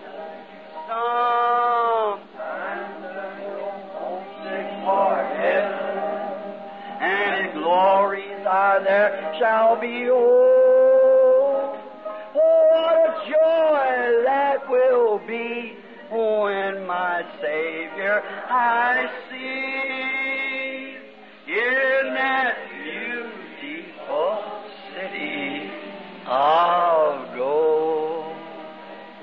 Now, if we're to dwell in that city together, just shake hands with somebody. Say, God bless you, pilgrim. Where are you from? Louisiana, Georgia, Mississippi. I'm a pilgrim too. I'm looking for that city. I'm looking for that city. We're getting way over there. The captain looking for that city.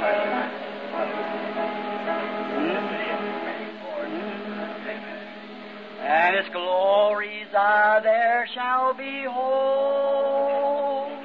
What a joy that will be when my Savior I see in that beautiful city of gold.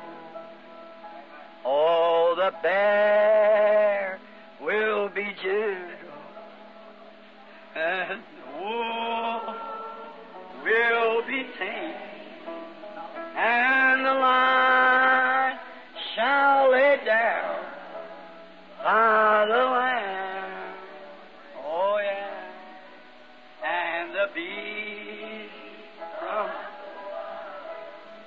will be led by a child, and I'll be changed from this creature that I am. Oh, there will be peace in the valley for me. Oh, there will be peace in the valley for me. There'll be no more sorrow, no more sadness, no more trouble. I'll see, and there will be peace in the valley for me. Our invisible King this morning will be made manifest. Now, I won't look upon Bill Dow at 90 years old. You won't look upon me at 50. But I'll be changed that day. And when the beast from the wild will be led by a child, but I'll be changed from this creature that I am. Won't you be glad? Gray hairs will be gone, the stooped shoulders. But beauty, immortal, will stand in its likeness. The sun to outshine. Oh, wonderful. For me, oh Lord, I pray, there'll be no sadness, no more sorrow, no more trouble. I'll see. And there will be peace in the valley for me. That's what we're here for. How many of you need strength for the journey? God grant it to us. How many of you are sick in your body? Wounded soldiers.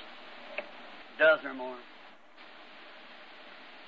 You believe He's here, the invisible King? Things visible, invisible, are made manifest by the visible. He is the same yesterday, today, and forever, only the corporal body. Now, if this is His Spirit that's preached this through me, He'll do the works that He did when He was here. Oh, how wonderful. I am bound for the promised land. I am bound for the promised land. Oh, who will come and go with me? I am bound for the promised land. All over those wide extended plains shines one eternal day.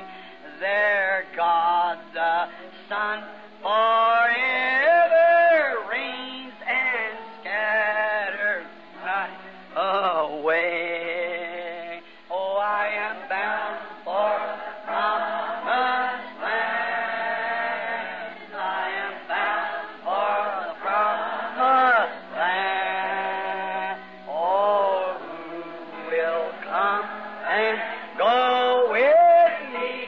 I am bound for the promised land. 500 walking into the river yonder the first day the angel of the Lord appeared visible to vindicate like He did on Mount Sinai. I'd met him. I walked into the river and hundreds singing that same song for the baptism. Here He comes, descending. That same pillar of fire that you see the picture there, descending down right down here at the river. And said, as John the Baptist was sent to forerun His first coming, this message will forerun the second coming.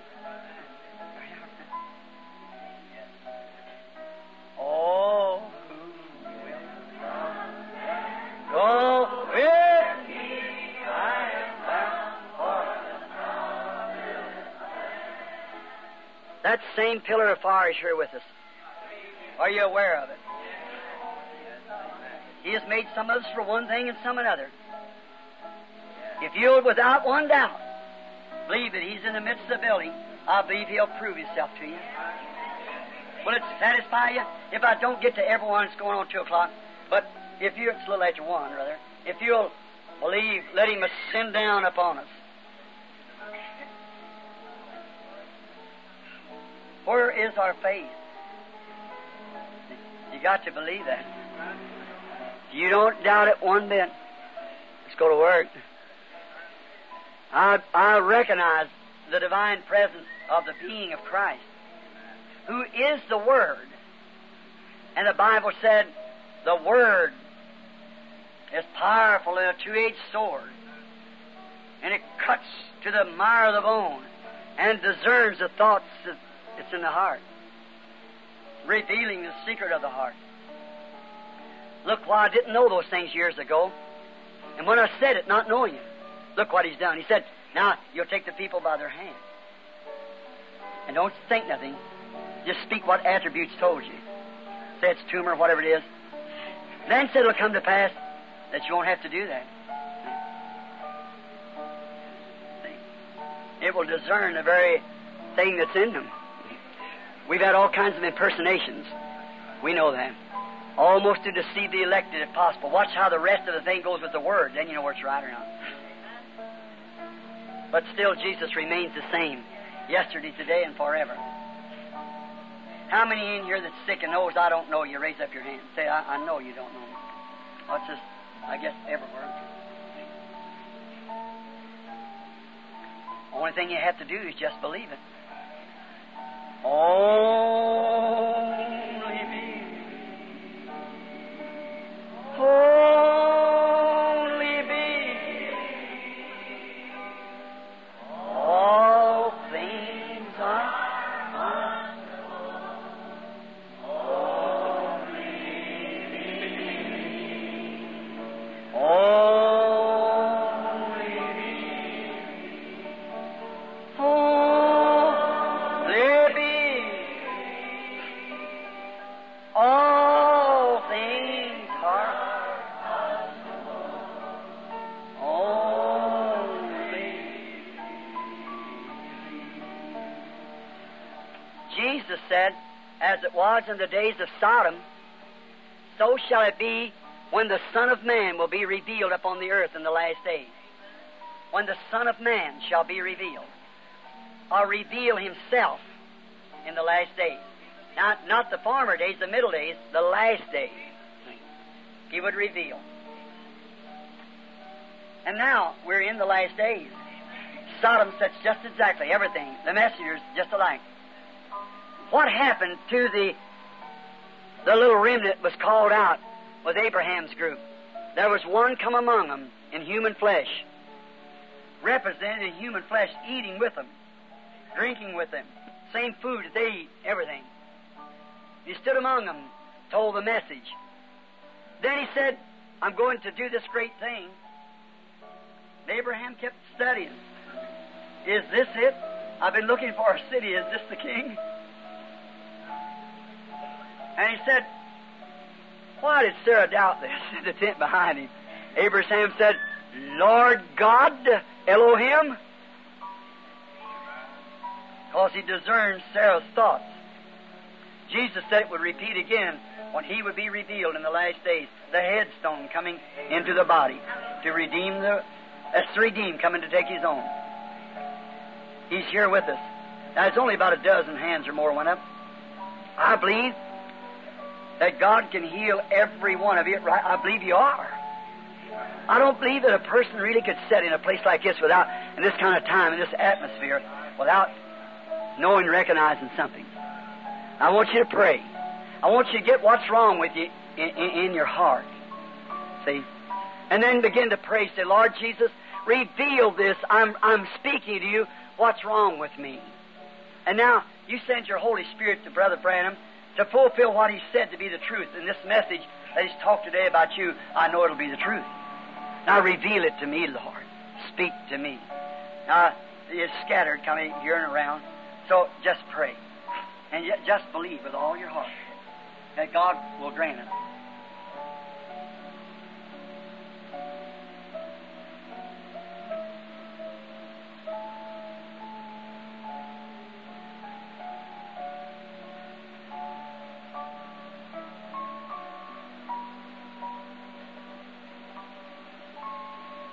Now, I want you to look at me and pray. Just as Peter and John said, look on us. He wanted something, and he's just about to receive it. And you want something, and I believe you're just about to receive it. He said, look on us. He said, silver and gold I don't have any, but such as I have, I'll give you. Now, healing I don't have any. That's all in Christ. But such as I have, a gift of God, give I thee. Faith to believe Him. Now, in the name of Jesus Christ, every one of you be healed. Believe Him. If thou canst believe.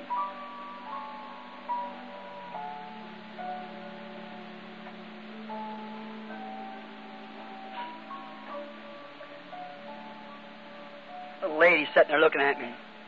She's crying a few minutes ago, praying. She's got thyroid troubles bothering her. I don't know you. You're a stranger to me. That is true, isn't it? You're not from here. You're from Chicago. This is Alexandra. That's right, wave your hand. I go back to Chicago and be well. What did she touch? Same thing that woman with the blood issue touched. The border of his garment, not mine. There's a little lady sitting right down among the crowd, if I can make her to understand me. You haven't raised your head sideways. I don't know you. You're a stranger to me, but you're suffering with a stomach trouble. Your husband sits next to you. He has something wrong with his ear. Your name is Zapp. You're strangers to me. You're not from here. You're from Michigan. That's right, wave your hands. Go back to Michigan well. Your faith makes you whole. If thou canst believe, all things are possible. Little lady there with throat trouble, sitting right back here on the end from Georgia. dressed in white. Go back down Georgia well. Jesus Christ makes you well. Do you believe it? Lady sitting there looking at me, running in the seat. She got sinus trouble. She'll believe it. God will heal her. Miss Brown, believe with all your heart. Jesus Christ, man. You're a stranger to me, but He knows you. You believe it? Raise up your hand. That's right.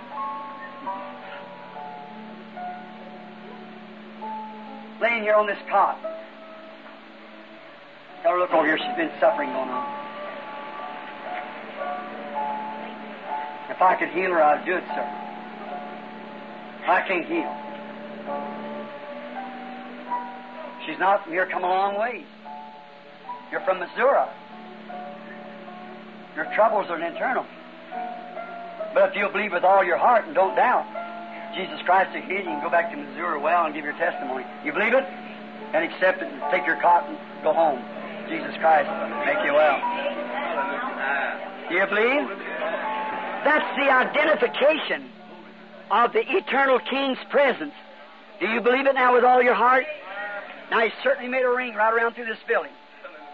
You believe it with all your heart? You believe you're in His presence? Now, you believe and accept that you're one of the delegation of this kingdom? Raise your hand. Jesus said, these signs shall follow them that believe. If they lay their hands on the sick, they shall recover. We are one another. You're part of me. I'm part of you. We're all part of Christ. Now, together, let's lay our hands on each other.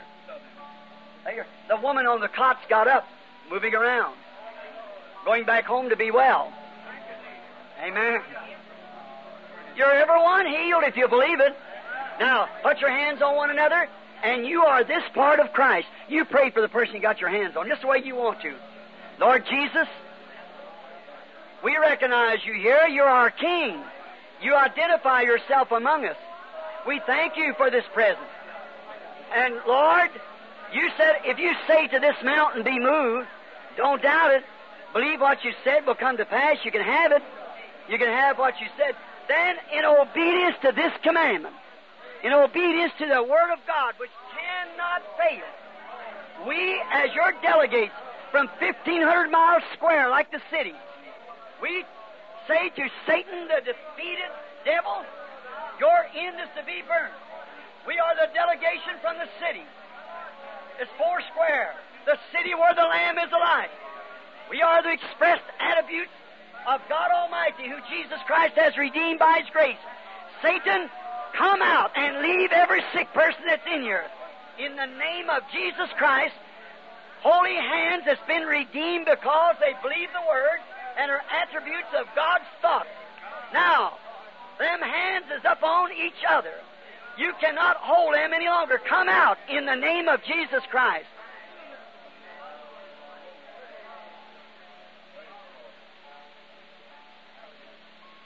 Now, in the name of the Lord Jesus. Now, He's here. His Word says He's here. Your presence and your face speaks of you're one of the delegation. Even ever geographically measured that we can show it is. Can you recognize that you're redeemed sons and daughters of God? Do you recognize this is your home? This is where you're going. That's why you come here. That's why you come to Christ. You're feeding on His Word. And if you can have a time like this here, just by His expressed attributes, what will it be when we come into His presence? Oh, it'll be wonderful. Each one of you has a right to heal the sick. Lay your hands upon the sick. Each one of you has a right to baptize. If somebody sure has not been baptized in the name of Jesus Christ, the pool's open. That's the only way you're going to make it. That's right. Is to obey every word. Remember, one little phase of the Word in the beginning caused every sin on earth. Jesus said, whosoever shall take one word away from this, or add one word to it, won't go in. His name's off the book as soon as it does it. And there's no place in the Bible where anybody was ever baptized in the church otherwise than in the name of Jesus Christ. If you haven't been baptized that way, you better do it. Oh, He said, don't make any difference. It did to Eve. Satan said, oh, surely God, you know God. But He did. He said so. He gave Peter the keys to the kingdom. What was bound at Pentecost is bound forever. That's the reason the bride coming to review the second time, there has to be a church called out of the latter day like there was in the first day. This is like the trees come from its roots up to the bride tree, like it did in that time. God's masterpiece again, as I said 2 Sundays ago, to be taken to the city. God bless you. I now believe. Satan is defeated. He knows he's on the earth. He's going like a roaring lion. It isn't long till he's finished. He knows his time. He's going like a roaring lion. But remember, the Prince of Peace stands by. The great divine one, the architect of my being, the architect who built me what I am, who built you what you are, is here. If the architect, who knows how to put the building together in its right place, who knows better than the architect? And he's sure to prove himself, he's sure. Now it's based upon your faith. Believe. Only believe. I'm bound for that beautiful city my Lord has prepared for His own, where all the redeemed of all ages will sing Gloria round my throne. Sometimes I grow homesick for heaven when this is all over, and the Gloria there. Behold, what a joy that will be when my Savior I see in that beautiful city of gold. Remember, at the church tonight, they'll be giving communion. If you're here in the city yet would like to come, we'd like to have you. It's a memorial of what we're going to eat one of these days with Him.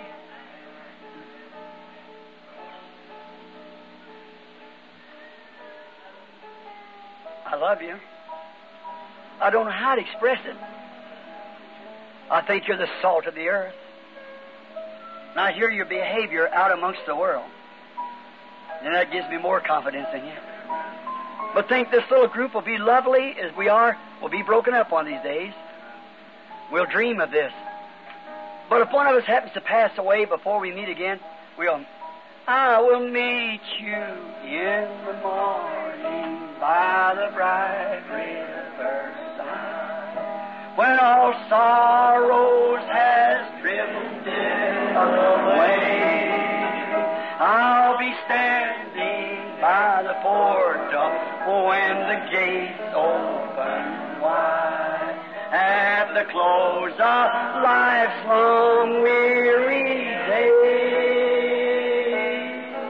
I will meet you in the morning by the bright riverside. I'm lost in the zone. Home by the river, and with rapture, old acquaintance renew. I'll see you and know you. You will know me in the morning by the smile that I wear. I will meet you in the morning in the city that is built or square. You love it? We meet now. Let's stand. Take the name of Jesus with you. Give us the card.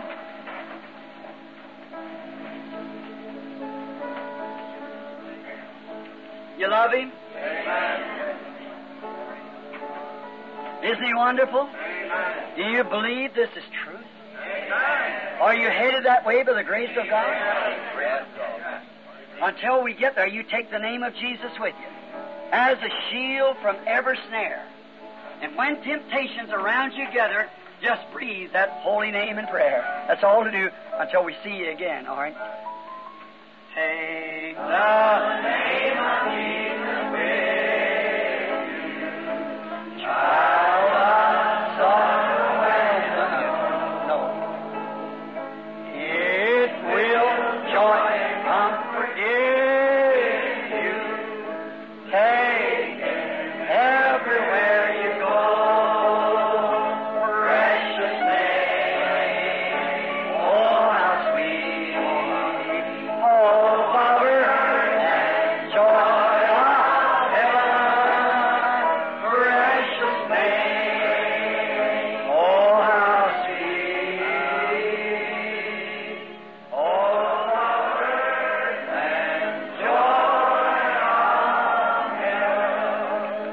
had to skip over my message.